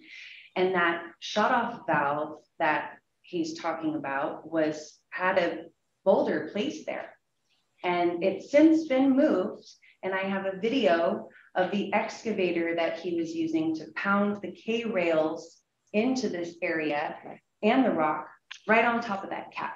So I guess I'm not really convinced that it's as delicate as it's being said, because not only are these other ones made to be driven over, and I understand, again, I don't want to have any risk to our water. That is not why I'm here. I am simply stating that this is an absolute crazy situation that did not need to come to this. It simply could have been discussed and investigated and had a solution that was reasonable, but instead it was, no, we're closing it off. Nope, that's it. We're closing off all the way down the levee. We're closing all the way down here and all the way down there. We're just closing everything off. Nobody gets to come in. Okay. And for us living there for as long as we have, they've cut us off at the end of our street. We have a very long street. Right. And there's no way to get down with any type of a trailer. My husband and I own a construction company. He's had to back down from Salmon Creek Park. Right. And we've driven down that way and seen it's a very long street, and we need some kind of a turnaround. And no matter what I brought to the table as a solution, it was cut down because Mr. Chrisman felt like this whole well field, the whole area. So again, I'm sorry. I'm going to interrupt because I feel like that's a rule for council. That's all the public has the right to. Yeah, absolutely, John. I agree. But it's not our job. That's actually James's job. If James has a problem, that's James's job, not ours. Okay. So James, just so you know, if you feel that a community member is attacking your employee, that is actually your responsibility. If you feel that way, or if your employee feels that way. I think. Okay. She's keeping it factual. She's saying. Yeah, it's been my only point of contact has been the CA, who has been corresponding with Mr. Chrisman. Those that Mr. Chrisman was the one laying down the law of what was happening, and the CA was just, all three of them have been trying to figure out why. But again, since the very beginning, the reasons have changed. First it was the levee, then it was the cap, and now it's the well field. It wasn't the well field in the beginning. It was the traffic. It was the people going back to the Moon Ranch. When we cut off that railroad trestle, it stopped. Then the ranch sold. Now we don't have any more traffic on that levee. Every once in a while, we'll have teenage kids on a quad. Good luck stopping that. But other than that, we have no more crime traffic through there unless it's on foot. And again, good luck stopping that too. So I'm not trying to be disrespectful. This has been a very disrespectful ordeal. It has been a nonstop headache. It's been a constant back and forth of just testosterone. Poor James has got thrust into the middle of it the day he started, because by then I was 5 months into this fight. And it's literally our well-being at the end of our street. Mr. Chrisman cut off the levee all the way to the hatchery. And we were in level 3 evacuation, and there's no way for fire trucks to get back there. Underneath the railroad trestles blocked off, and all the levee access all the way down. There would be no way for them to get back there. So let me finish my question. So it's a turnaround basically is all it is. I mean, that's what it looks like. Can I no, okay. I have already seen it. The reason I say no is because I want to get my question out there. Okay. The question is, I've seen the dump truck there. I've seen the excavator or whatever it's called. It's parked there. They've been parked there. You guys use it as a turnaround or to go, do stuff like when you take the truck out, you got to use that to get around. So if you move the truck that's there now or was there the other day, what's the difference of when you're parked there with machinery or you use it for something or the boulders are put there? If somebody just goes down, the trucks it's not like 100-ton trucks that are going on it. I guess my question is, what's the difference if, say, a delivery van uses it, or a mail truck, or something like that, where you guys are already parking stuff in that area? You know what I mean? I mean, do you understand? Okay. So now you can answer. Thank you. The sole source of this is I never did want to isolate them completely. I was always open to an alternative, always have been.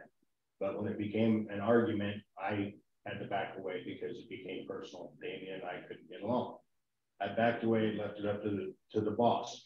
Since then, I've always told them I'm always open for alternative, but the well field needs to be protected. So what would your alternative be? Well, Hill Street goes well beyond the corner of their property, and we've already drawn a picture of where we could ultimately put a turnaround. But if you see this red line, that's the valve that we're protecting. Right. That water line comes at a 45 for about 8 feet, and then it goes about 80 feet down the slope to where it then makes another turn and goes and then crosses the river. The alternative turnaround would be roughly, this is the alleyway, would be splitting that, as long as we don't cover the pipe, because if that is covered with more material, right, then it's going to be harder for me to make that repair if it does break. Right. And it's not if, it's when water pipes break. We've been on a water leak today. Are you showing up to that red line there? Is that what you're talking about? This here? Is the red line the 100-foot? No, this is just where the actual water line is right now. Okay. That the red line is the water line. Gotcha. And where's the well? The well that's in question? It's way. Yeah, it's way back. It's back over here. Right.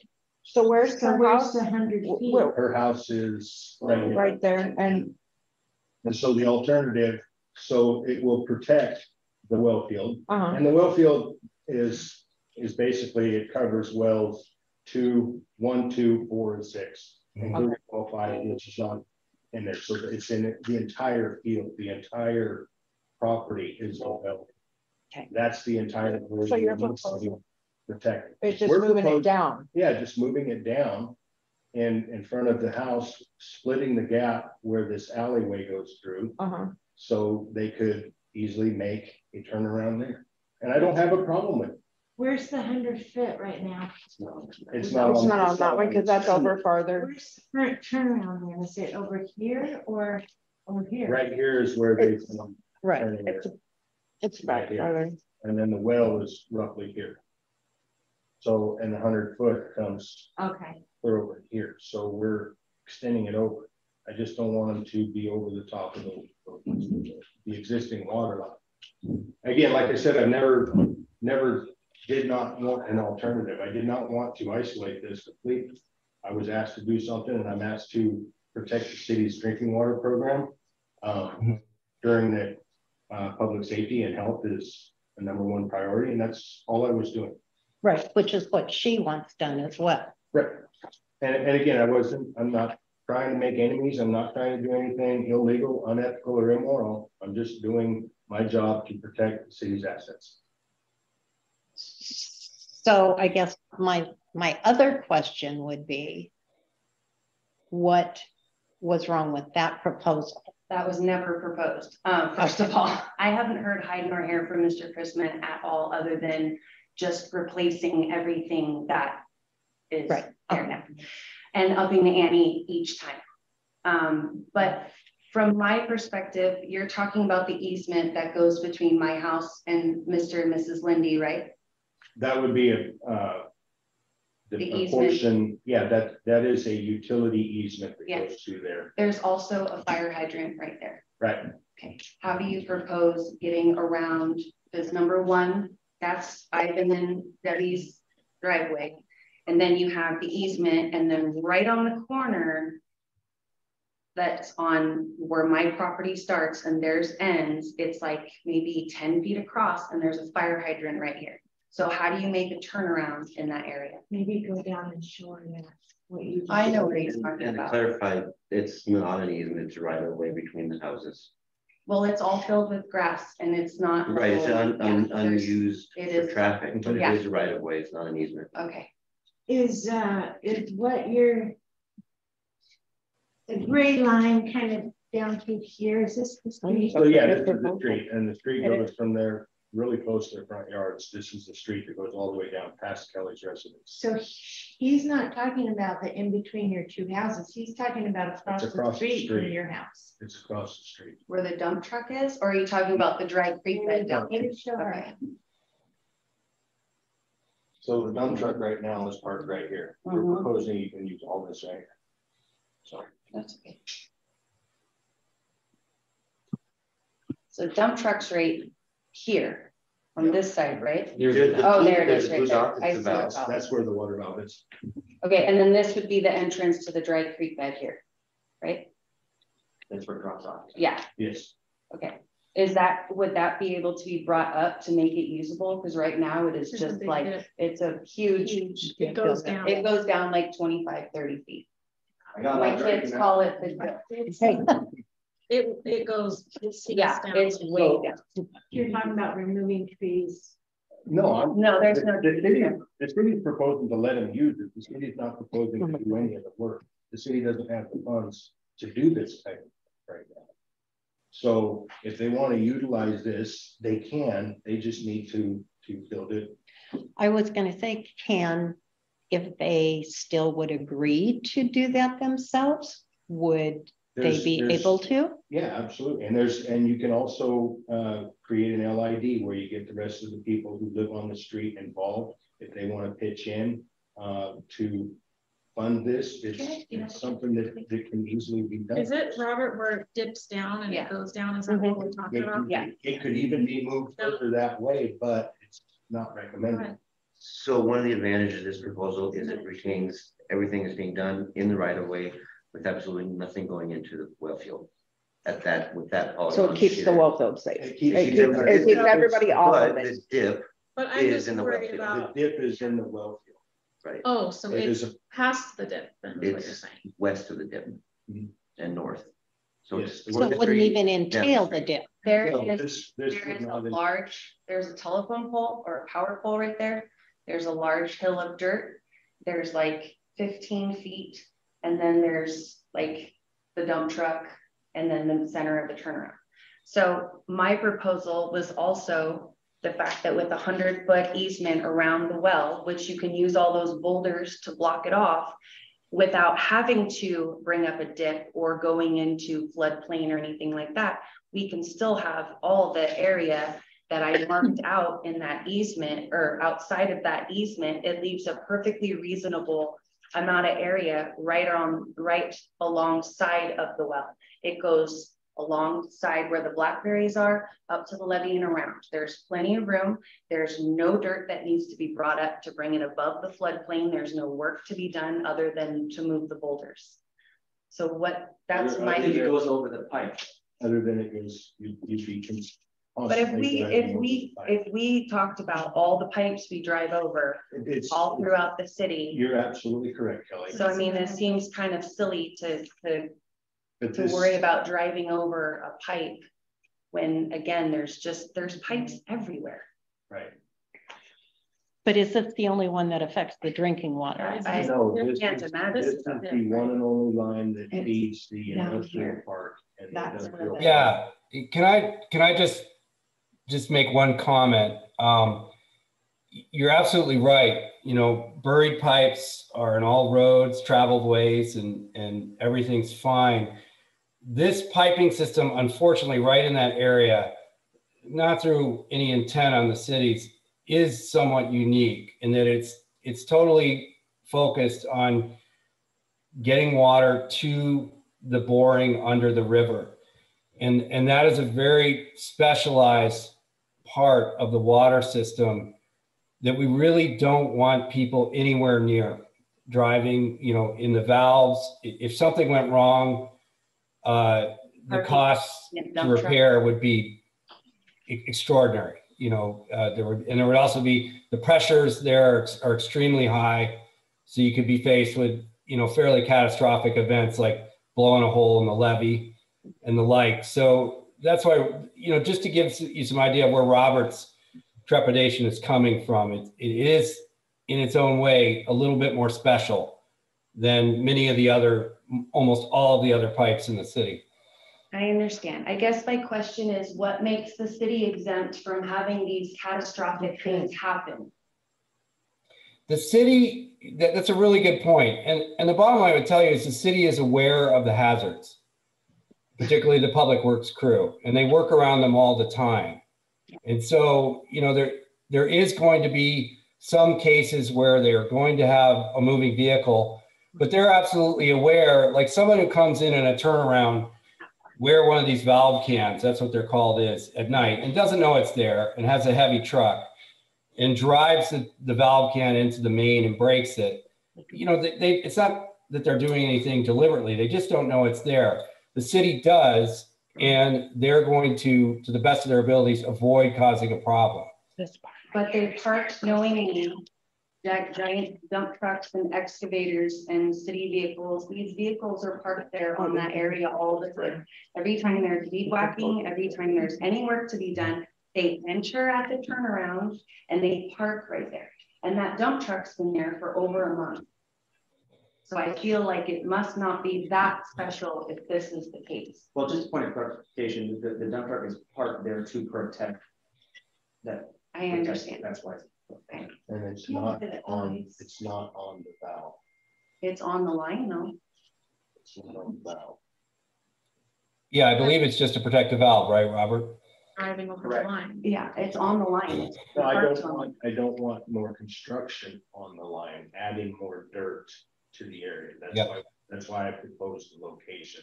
Okay. So we can avoid keeping everything and everybody off of the water line, off of the water valve, and out of the city's well.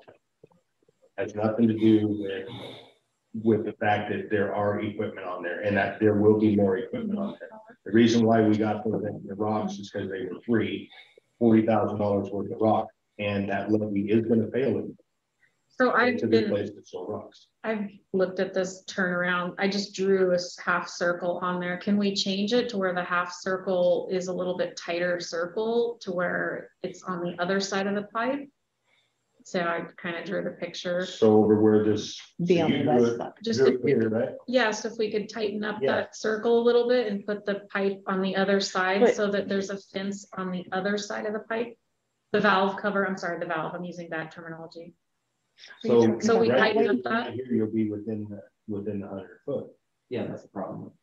Oh. We need to move them. We need to move them closer to. So you're not within the 100 foot in that little thing? Yes, you're out of the 100 foot, and you're not even in the wellfield property. This white line right here is all wellfield property. Gotcha. Okay. Never mind then. Go ahead, guys. Bobby, you were first. So what I'm hearing, through all of this conversation, the big takeaways that I have from it is, you know, we have our engineer with recommendation. We have an alternate solution from Robert. We have Kelly's concerns, and you know, we have some history and we have some conflicts around this. And it sounds like everybody's trying to come to a consensus and find a solution that works well, but I don't think we as a group tonight are the right channel to really make all the decisions. And I feel like it would be a really good idea, since we have a community services director that has history and knowledge and background and training in a lot of this area. Maybe take it back and let Rick, who's not been in any of the personal components of this, and there's none of the conflicts in it, to help find a solution and bring us back a solution that would really work for all parties. Okay, I'm hesitant with that, but this is what myself and the previous two CAs have tried to do over the last year plus. So I understand kicking it back. It's basically just kicking it back to me. And I was trying to get Rick. Well, right, I know, but that's ultimately you. Yeah. Well, it's the first time it's come to us, and honestly, when I received the packet, it's the first time I heard about it. So, you know, I just don't think that we can find all the solutions in this meeting, because I feel like there's just a lot of pieces that we've all discussed. It's very technical, and I know I'm not the expert at them, and I don't want to be making those decisions here without really having more information, especially for looking at solutions and changes. And at the same time, we got to be really careful at, I mean, there are a lot of components to it, but all the time that they've been working to try and get a solution, and they've been working to get a solution, there's got to be some time frame that we get them satisfied as well as the city satisfied. Yeah, well, and I mean, definitely everybody wants to protect our drinking water. Right. Well, even they do. Yeah. So, right. So, I don't know. I don't know if I'm just not convinced that, we are the right, I think we're the right place to bring information to, but I just don't think that we have all the expertise. So no, but I solution. Councilor Kenyon. Well, I understand exactly what you're trying to say. I think that it's really obvious from everything we've heard and read regarding this situation in the last 10 to 12 hours. It's unable to be resolved between the parties that are trying to resolve it, although it kind of sounds like to me, and I just want a simple yes or no answer, that this might be the first time you propose this new spot that works for the city. Yes, Rick and I actually got time to sit down and look at this, and we came up with this literally a half an hour ago. Okay, so I have never been given the opportunity to come up with a resolution or a opportunity for an alternative. So, but you feel like what you're suggesting is work for the city's part. I think this will work for the city as well as the Cusacks or the viewers. I apologize. And you agree? Well, can I ask you? Do you agree? If you allow me to put on my transportation planner hat. Where's it at? Well, you're under contract, so you certainly can. So, well, granted, I'm new to the situation, but when I look at the maps regarding pulling away from the conflict here, I don't like dead end roads. While there's a lot to look into it, my first blush solution was to open that alleyway to connect Jasper to Hill Street. Then you would have a through there. Then you wouldn't need to turn around. You would be removing everything from the well field, eliminating that issue as well. That's a good idea. It's narrow. That is a downfall, but so is Park Lane, which is just down the block. Yeah.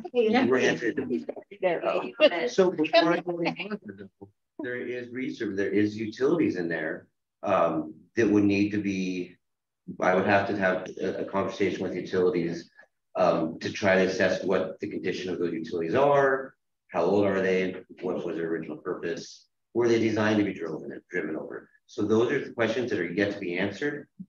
But as a transportation planner, that's my recommendation.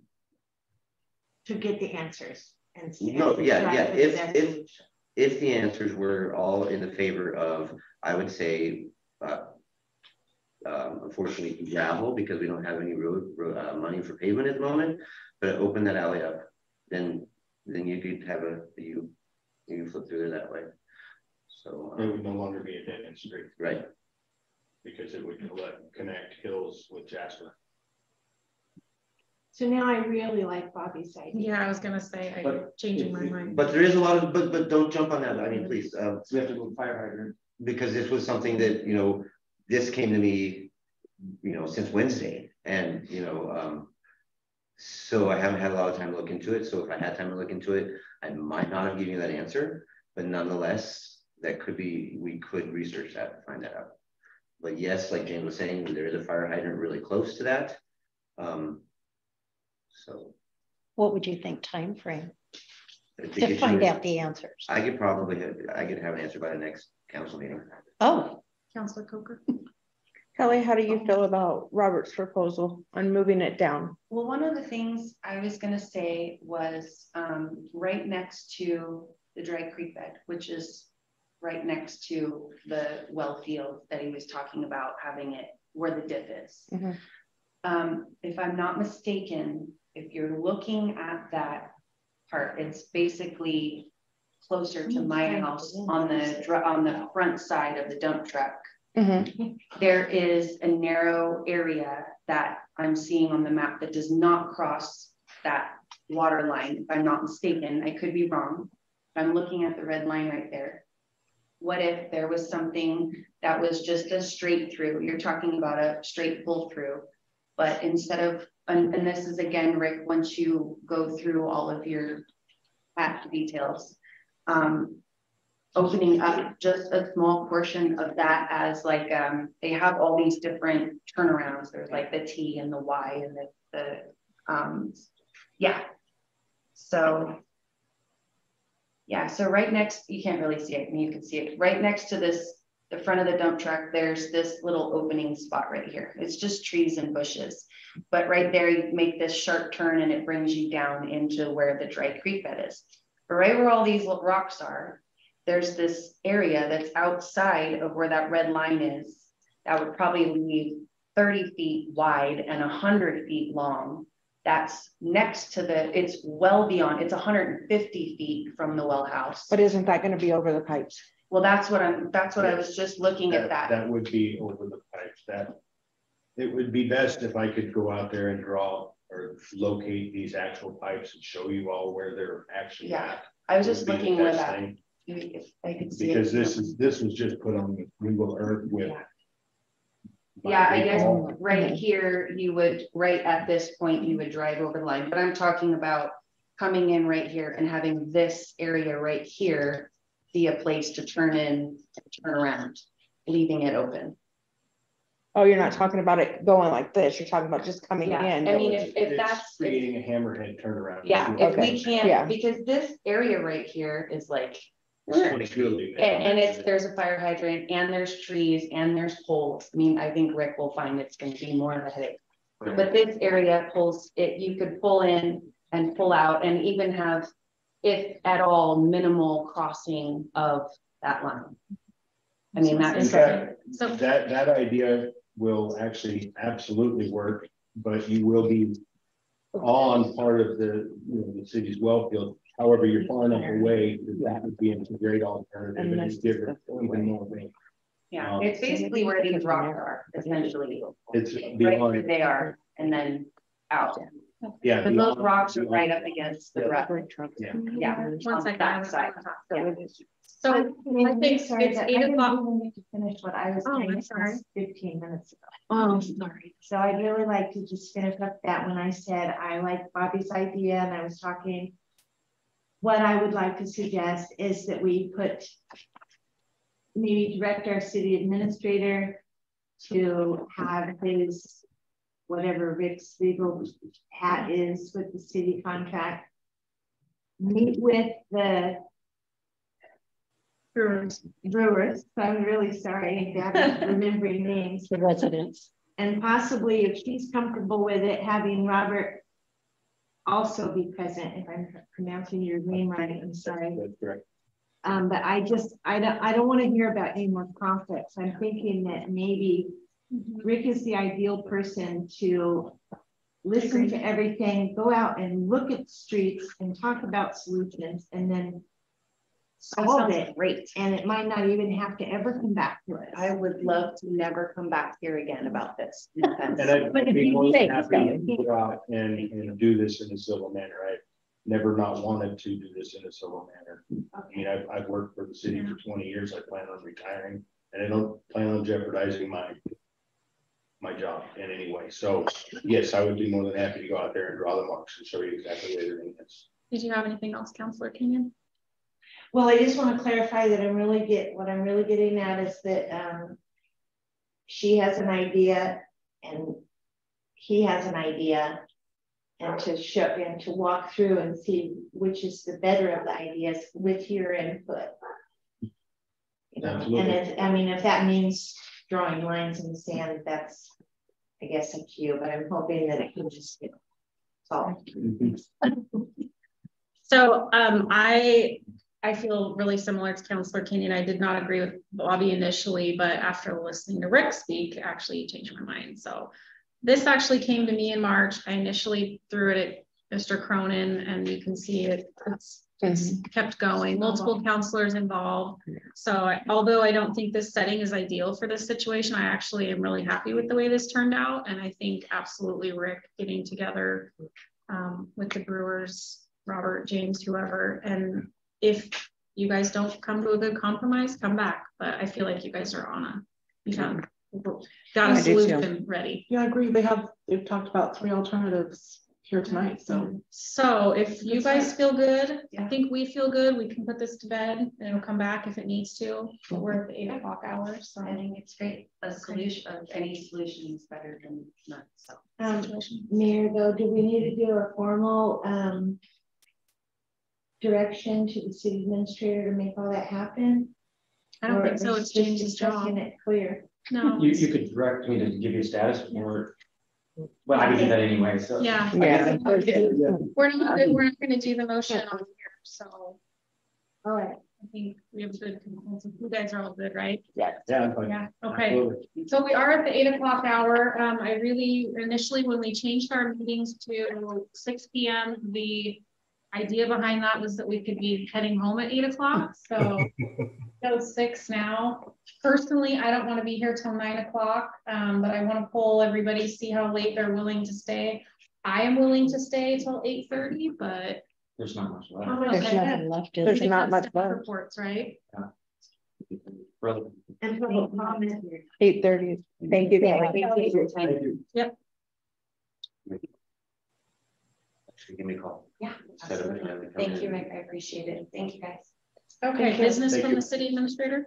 Just a couple of things. One, I wanted to welcome Rick Mistra. I sent out the announcement today. He has been hired as our full-time community development director. Changed name a little bit because he's our city planner as well as our community services director.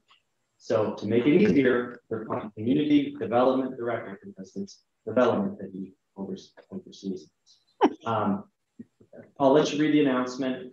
For just everyone is over the moon to have him back. He's perfect candidate, and we're glad to have him back. Sorry to cut short. I was going to read all his accolades, but also, it just so happens that 2 days ago we got a letter from DEQ officially rescinding their warning letter for the work that was did. So happy to read Thank that. you. Thank you. That was stressful. Yes, it's very much so. You're going to give him a fat head. Right. You can take it out of him. Otherwise, just want to, again, announcing that the town hall meeting for public safety fee is Saturday, October 29th, 6 p.m. I sent everything, the flyers out to councilors to advertise that. Candidates forum this Saturday, 6:30. And I have an event too on Facebook, so please share the event too, so that people click that they're going, and then it'll remind them in their calendar. Can I also get some printed copies of the? Yes. Because I want to post them around town. Perfect. Yes, there's a stack right over there. All right.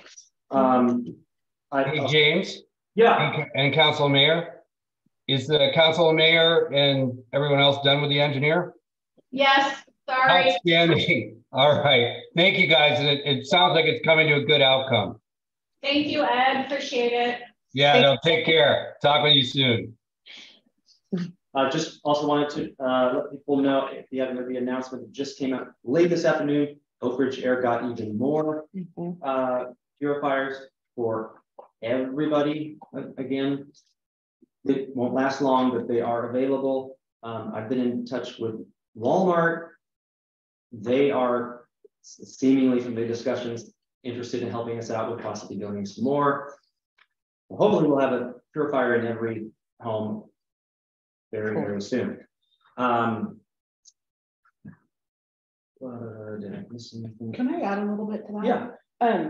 Just from my agency that I work for. So I know Senior Disability Services has been calling all of the clients in our area and providing this resource and any other alternate resources that we have and that we know of to clients, just so that they're aware. So we're trying to reach out to the most vulnerable people that we're aware of and really provide that information as well. If I think that out there. Okay, cool. The only thing I was going to mention is that yes, we got these committee appointments today, but we are still over 20. We have still over 20 open seats for multiple committees. So still keep trying to ask people. We've got 2 openings on the planning commission, which is a big one. So yeah, keep trying to get people to apply. I've got 3 people that are supposed to be bringing you applications any day now. I think 3 planning commissioner seats that expired at the end of the year. Oh, just this is a side tangent, which I shouldn't do. But if we don't have a quorum on planning commission, what happens?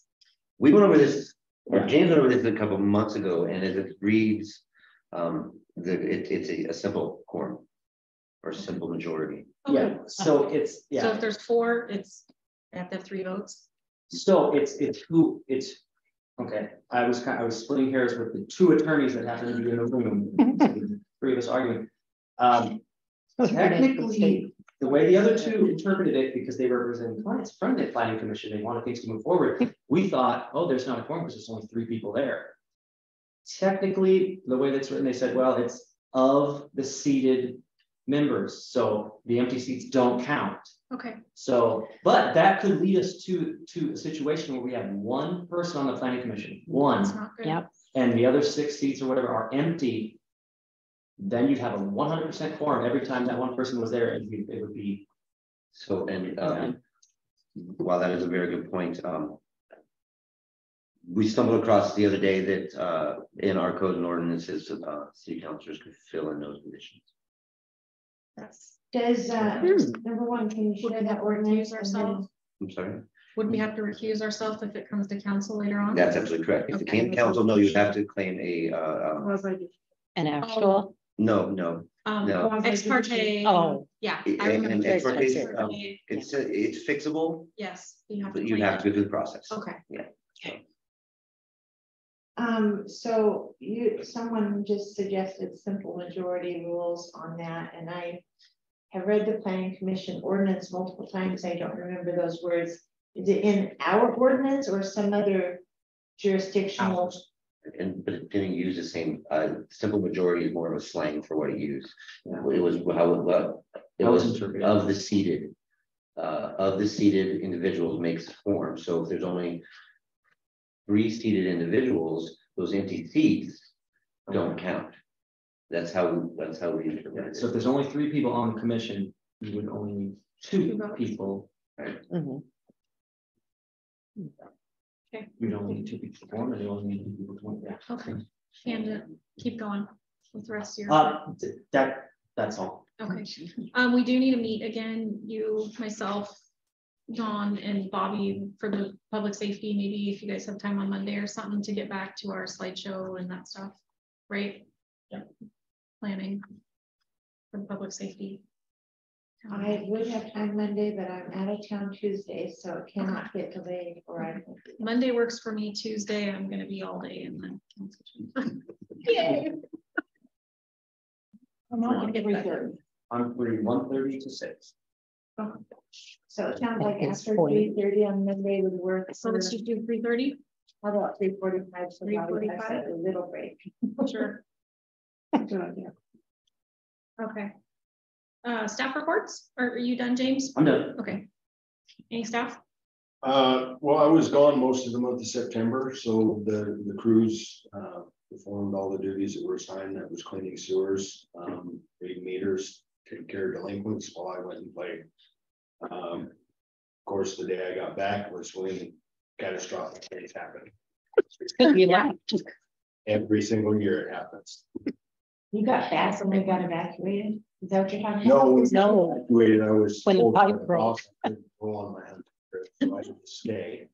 So I stayed during that, and well, actually, there was 3 of us on the public works crew. That Does all of the council even know about the big pipe break?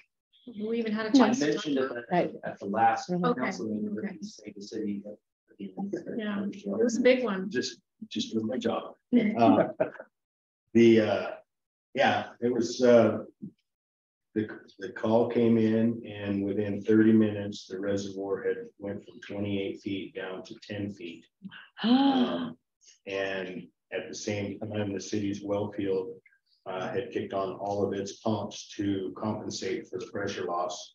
So the well field was pumping 1,400 gallons a minute. At the same time, the reservoir was draining. So it was well over 5,000 gallons a minute coming out of that. It flooded the entire, it flooded the entire industrial, or the entire camp up there. There were all the firefighters that were there were sleeping in water for, well, until we got it shut off. A couple of times for damage, we offered to pay for it. Was that on Kokanee or in the main big part down below? Right in the big part, right down. So where the pavement meets the gravel, so 20 yards in, and it was a 12-inch main that split in half, about 10-foot long split. And it was the biggest water leak I've ever been, and the biggest one that the engineers ever been a part of. It's the same pipe as by the street, right? No, 10-inch. It's the same size, but it's not the same type. Oh, it's a different type of pipe that's down there. What would we have done if you were still out hunting? I mean, like, I would have dropped what I was doing and got here, but the crew knows where the valves are to isolate. They just wouldn't have been able to fix it as fast because they don't have the level of, or ability. They can run the equipment, but not to the level that I have been able, because I've done. So basically, until you retire, you can never go out of cell phone range, right? Until I'm going on vacation, and we'll go on vacation every September at the same time. So every September, plan for the worst. And I do that. I plan for when I do leave. Make sure that I have an entire crew there. They're not allowed to take time off while I'm gone. They're not even allowed to take sick days. I tell them that, but they know they can't. So no, the crew is very capable of handling just about any leak. That leak was 1 in a million. Until the next one. Yeah, well, with the way we fixed it, that one will never break ever again. I took the plastic out and put a piece of ductile iron in its place because of where it crosses another pipe that's underneath it. And what broke it was the constant impact of vehicles traveling over the top of it. Anything else, Robert? Public Works? No. Oh wait, yes. All the rocks that were being hauled down there, those were came off the rock slide from what is it, Deception Creek rock slide that covered the highway. ODOT donated them to us, and I had to get them out of there before the rain came. So we got roughly $40,000 worth of levee repair rocks for free, other than my labor and the dump truck. That's good because the excavator got some. Yeah, I remember that levee failure that we had. I think it was like $80,000. Yep, it was a lot. We sat up there and watched you guys repair it. Yeah, and the one in 2010 was over $300,000. So that's why the storm levy increased that. That's it for public. I've been here since Tuesday. So no, I don't have anything other than trying to put together some training for our planning commission. But that's about all I have to share from it. Fire department, we had 67 calls for service. 5 of those were fire related, 62 EMS calls with 36 transports. Gave us a transport rate of 58%. Training, I'm very happy to report that all of our drills lately have had a pretty significant increase in attendance. And a big thank you to Eric Higdon. He's been stepping up our training program and really making things a lot better and more interesting for people. So it's drawing people in. A group of us are attending the EMS conference in Bend this weekend. We were all awarded scholarships, so we get to attend for free. Christy and I received a grant from the Oregon State Fire Marshal's Office to attend ASIP training, which is the assessing structural ignition potential from wildfires. It's in Klamath Falls in November. And from that training, we should be able to go out and assess properties and be able to determine what types of things need to be mitigated to make them safe. We can also work with the Firewise program and assist them in their efforts. The grant pays for the course, lodging, meals, and fuel. Some of the other grants that we're working on, Oregon State Fire Marshal Apparatus Grant, should be ready to completed in the next few days. And we have the potential of receiving 3 different types of fire apparatus from that grant. And there's no matching funds, it's all paid for. We're also working on an Oregon State Fire Marshal capacity grant, which would increase our staffing. There's a potential to hire 4 full-time people for that grant. The grant includes wages and all benefits and the cost to train those people if they need training to get up to the required level. There is a match for the grant funds. That's 10% the first year, 25% the second year, and 50% on the third year. However, we can use our volunteer time to offset those costs in a soft match.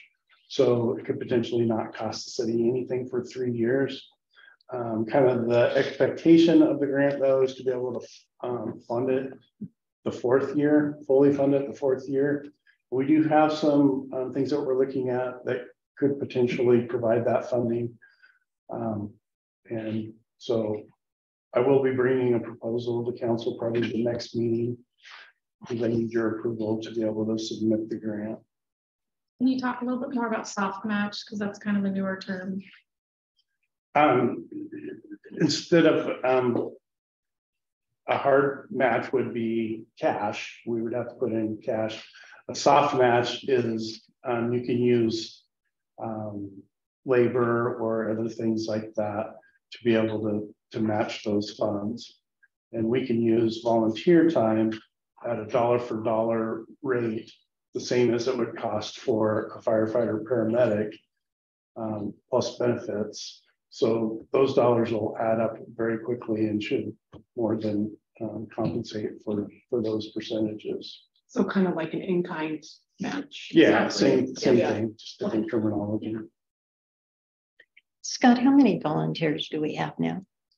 Right now we have approximately 15 volunteers. We just got a group of 6 through the Firefighter 1 Academy. And then we have, I think it's 4 new volunteers that are just now coming in. Eric and Jim have been working on a training program for the next 6 months. We're going to be doing another Firefighter 1 Academy and Emergency Medical Responder Academy this winter. So we'll get through all those and should hopefully have some trained people.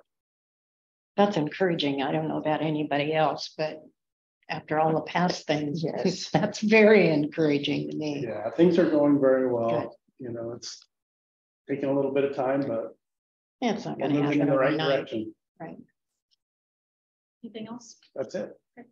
Chief Martin, are you still on? There we are. Thanks for waiting. Yes, I am. Mayor, council, and citizens, and thanks to the city administrator for letting me sit down in my office because I got quite a bit of work done while I was listening. Productive meeting, I believe. So I, well, I don't know where to start. September was crazy, as we all know. We spent a lot of time with fire activity and helping with evacuations and community awareness with the evacuations, and then trying to keep people behaving while most of our citizens were back out in the valley, which we did make some arrests for people committing burglaries. So that was a good thing. I want to put a shout out to Junction City PD. They did help us a little bit during the fire evacuations for some extra police around, along with several sheriff departments and a lot of OSP in the area from all over the state to help with that. We had 327 calls for service that resulted in 28 major case reports. Some of the things we did is we had a firearms training. Sergeant Madsen, Officer Miller, and Officer Barrowland all went to smoke school. Lieutenant Ritz and I both worked at Oktoberfest. So Oktoberfest was a similar, they put a request out statewide for agencies to help. I helped one day, and I think Lieutenant Ritz helped all 4 days. And that is in Mount Angel. That was helping Mount Angel Police Department. That's pretty much all I have. One thing I want, without saying yea or nay to anything, I'd like the council to be aware of ballot measure 114 and ballot measure 112. You can go read those yourself. Ballot measure 112 is the one that strikes slavery from the Oregon Constitution. I know that's a strong word. Maybe go read on the Oregon State Sheriff's Association. They're opposed to it. Just a quick rundown to that. That would keep a lot of our, law enforcement would no longer be able to use prisoners as road crew, working in jails, cleaning up the sides of the road. That bill will force sheriff departments to not be able to do that anymore. So go read that on your own, but just be aware it's a shocking bill. It says strike slavery from that, but that also means even if inmates volunteered, they will no longer be able to do any of that if that passes. Was that 112? 112, ballot measure 112. So you can read the brief on the Oregon State Sheriff's Association that explains it a little better. And then ballot measure 114 is the gun bill, and that will require us as a police department. It will be an unfunded mandate, and it will cost the city quite a bit of money. They believe that it'll cost cities in Oregon upwards of $67 million a year. Or I think that was the first year, and then years after, I think it was high 40s, low 50s for the cost. We would probably have to remove an officer from the road part-time to do it, because we will have to do all the background checks and start a system like concealed weapons permits for anyone that buys a firearm in Oregon. For us, it would be anyone that buys a firearm in Oakridge. So we will have to do all that. It's required in the ballot measure. The city has to do that with no funding from anywhere. In fact, I believe the fingerprint costs are $60-some, and Oregon State Police gets $40-some of that, and the city would only get a couple dollars. So it's basically, it will cost us money if that passes. I know firearms legislation is an emotional thing, but it will hurt the police department and the city as far as costs are concerned. So again, read that one on your own, make your own decision, but just wanted you to be aware of those two bills both affect law enforcement quite greatly. The 112 affects sheriff departments, and ballot measure 114 will affect all law enforcement in Oregon. With that, I don't have anything unless there's questions. Thank you, Chief. I have a question. Are you guys doing your Halloween event here? Oh, thank you for reminding me, Mayor. I almost forgot about that. We're going to do a kind of trunk or treat at the PD. So if you could pass that around, and we're probably going to do something like scary jail cell, where we let people come and take pictures with whatever decorations we have in there. I will be having the city administrator in his reserve capacity to help with that. Whether he likes to or not, that'll be part of his reserve duty for that. So sometimes I get to be his boss for a little bit. So. Yeah, absolutely. His personal car. So if there's anything else, thank you, everybody, and have a good night. So you're doing that at the police department? Yeah, we'll do the trunk or treat part outside, and then we're gonna have a little scary hallway where they come down to the jail cells. And okay, what time? I'm in initial thought we were gonna do it probably around 7. I can't remember what time it's getting dark now. And you're actually doing it on Monday, Halloween? Yes, that's what our plan was to do on Monday, Halloween. And then we'll also be, like we did last year, I'll say last year, I've been here almost 10 years now, and last year there was more people and kids out on the streets trick-or-treating than I've ever seen before, probably maybe in any of the small communities I've worked in. It was, we ran out of candy fast just giving it out the windows of a patrol car last year. It was really good to see all those families out and all those kids out. So after we're done with trunk or treat, we'll be doing some patrols and we have some reserves coming in, and I don't know if we'll have all staffing out that day, but most of it to help with both our event and out in the streets, both patrolling and giving more treats out for those along. Thank you. Glad to hear you're happy. Any more for staff? I did want to mention, I think it's important to mention at the council meeting that due to Rick's now employment with the city, is suspending his campaign for city council, because you can't do a city council and the full-time employee at the same time. It was on my letter, but I forgot to mention. I just want to make sure that's mentioned during council sessions. People know that. Record. Anything else from councilors? Actually, I did want to ask if there's any updates that you can share with us regarding, well, I guess I'll just say it. It's there's been an announcement by the city of Westford that they have they're developing a fire department, and I read somewhere that they're taking a fire truck from us. Do we have any I think that would be direct information from our city regarding that matter? I think it'd be best if we put that on next meeting's agenda. I think it's a really fair topic, but there's a lot that goes into it. And I was actually going to suggest that we review the contract, because there might be some violations of the contract. But I would say, I think that things have been cordial. We've had good discussions, positive discussions. Okay. I think everyone has generally the best interest, citizens, Westford and Oakridge in the area. So sure. This is not a contentious issue, at least at this point. So yeah, but we do have a contract to look at, and so we need to look at that too. They have a contract with the city that needs to be. I was just curious because I thought we owned all of our fire trucks, so I was just surprised to see that. Westford has, they got a fire engine on a grant about 8 years ago, approximately, and it's been stored at much longer than that, closer to 15. I don't know. It's been a while. They've had it. I actually think I lived in Westford. They got it when I first moved here, which was in 2007. Okay, so it's been longer than 8 years, but we've housed it in our station almost since they got it, and we have in our contract it allows us to use that engine. However, we have another engine that's sitting in reserve that could replace that one, so that part is not a big issue. Oh, okay.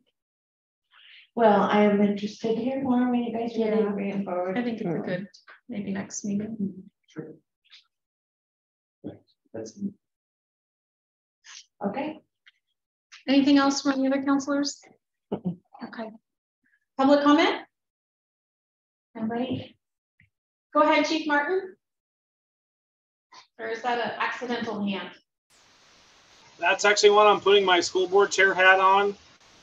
Just so everyone knows, we have a school board vacancy, and if anyone is interested, both online citizens, put that out there for us, please. And if anybody's interested, please apply. And it's open until the Friday before our next board meeting, which is the second Monday in November. So I think that application period is open until the 11th. So if anybody's interested, please put that out to friends and family. Please put it for the school board. We could use the help. Thank you, Chief. Pauline, I see you're still logged on. Do you have anything? I do not. Okay. Any other public comment from Zoom? I'm looking for any hands raised. I don't see any, but if you don't know how to raise your hand, you can always unmute yourself. All right, hearing no other public comment, meeting adjourned at 8:34 p.m. Good night. I could have paid you for a game.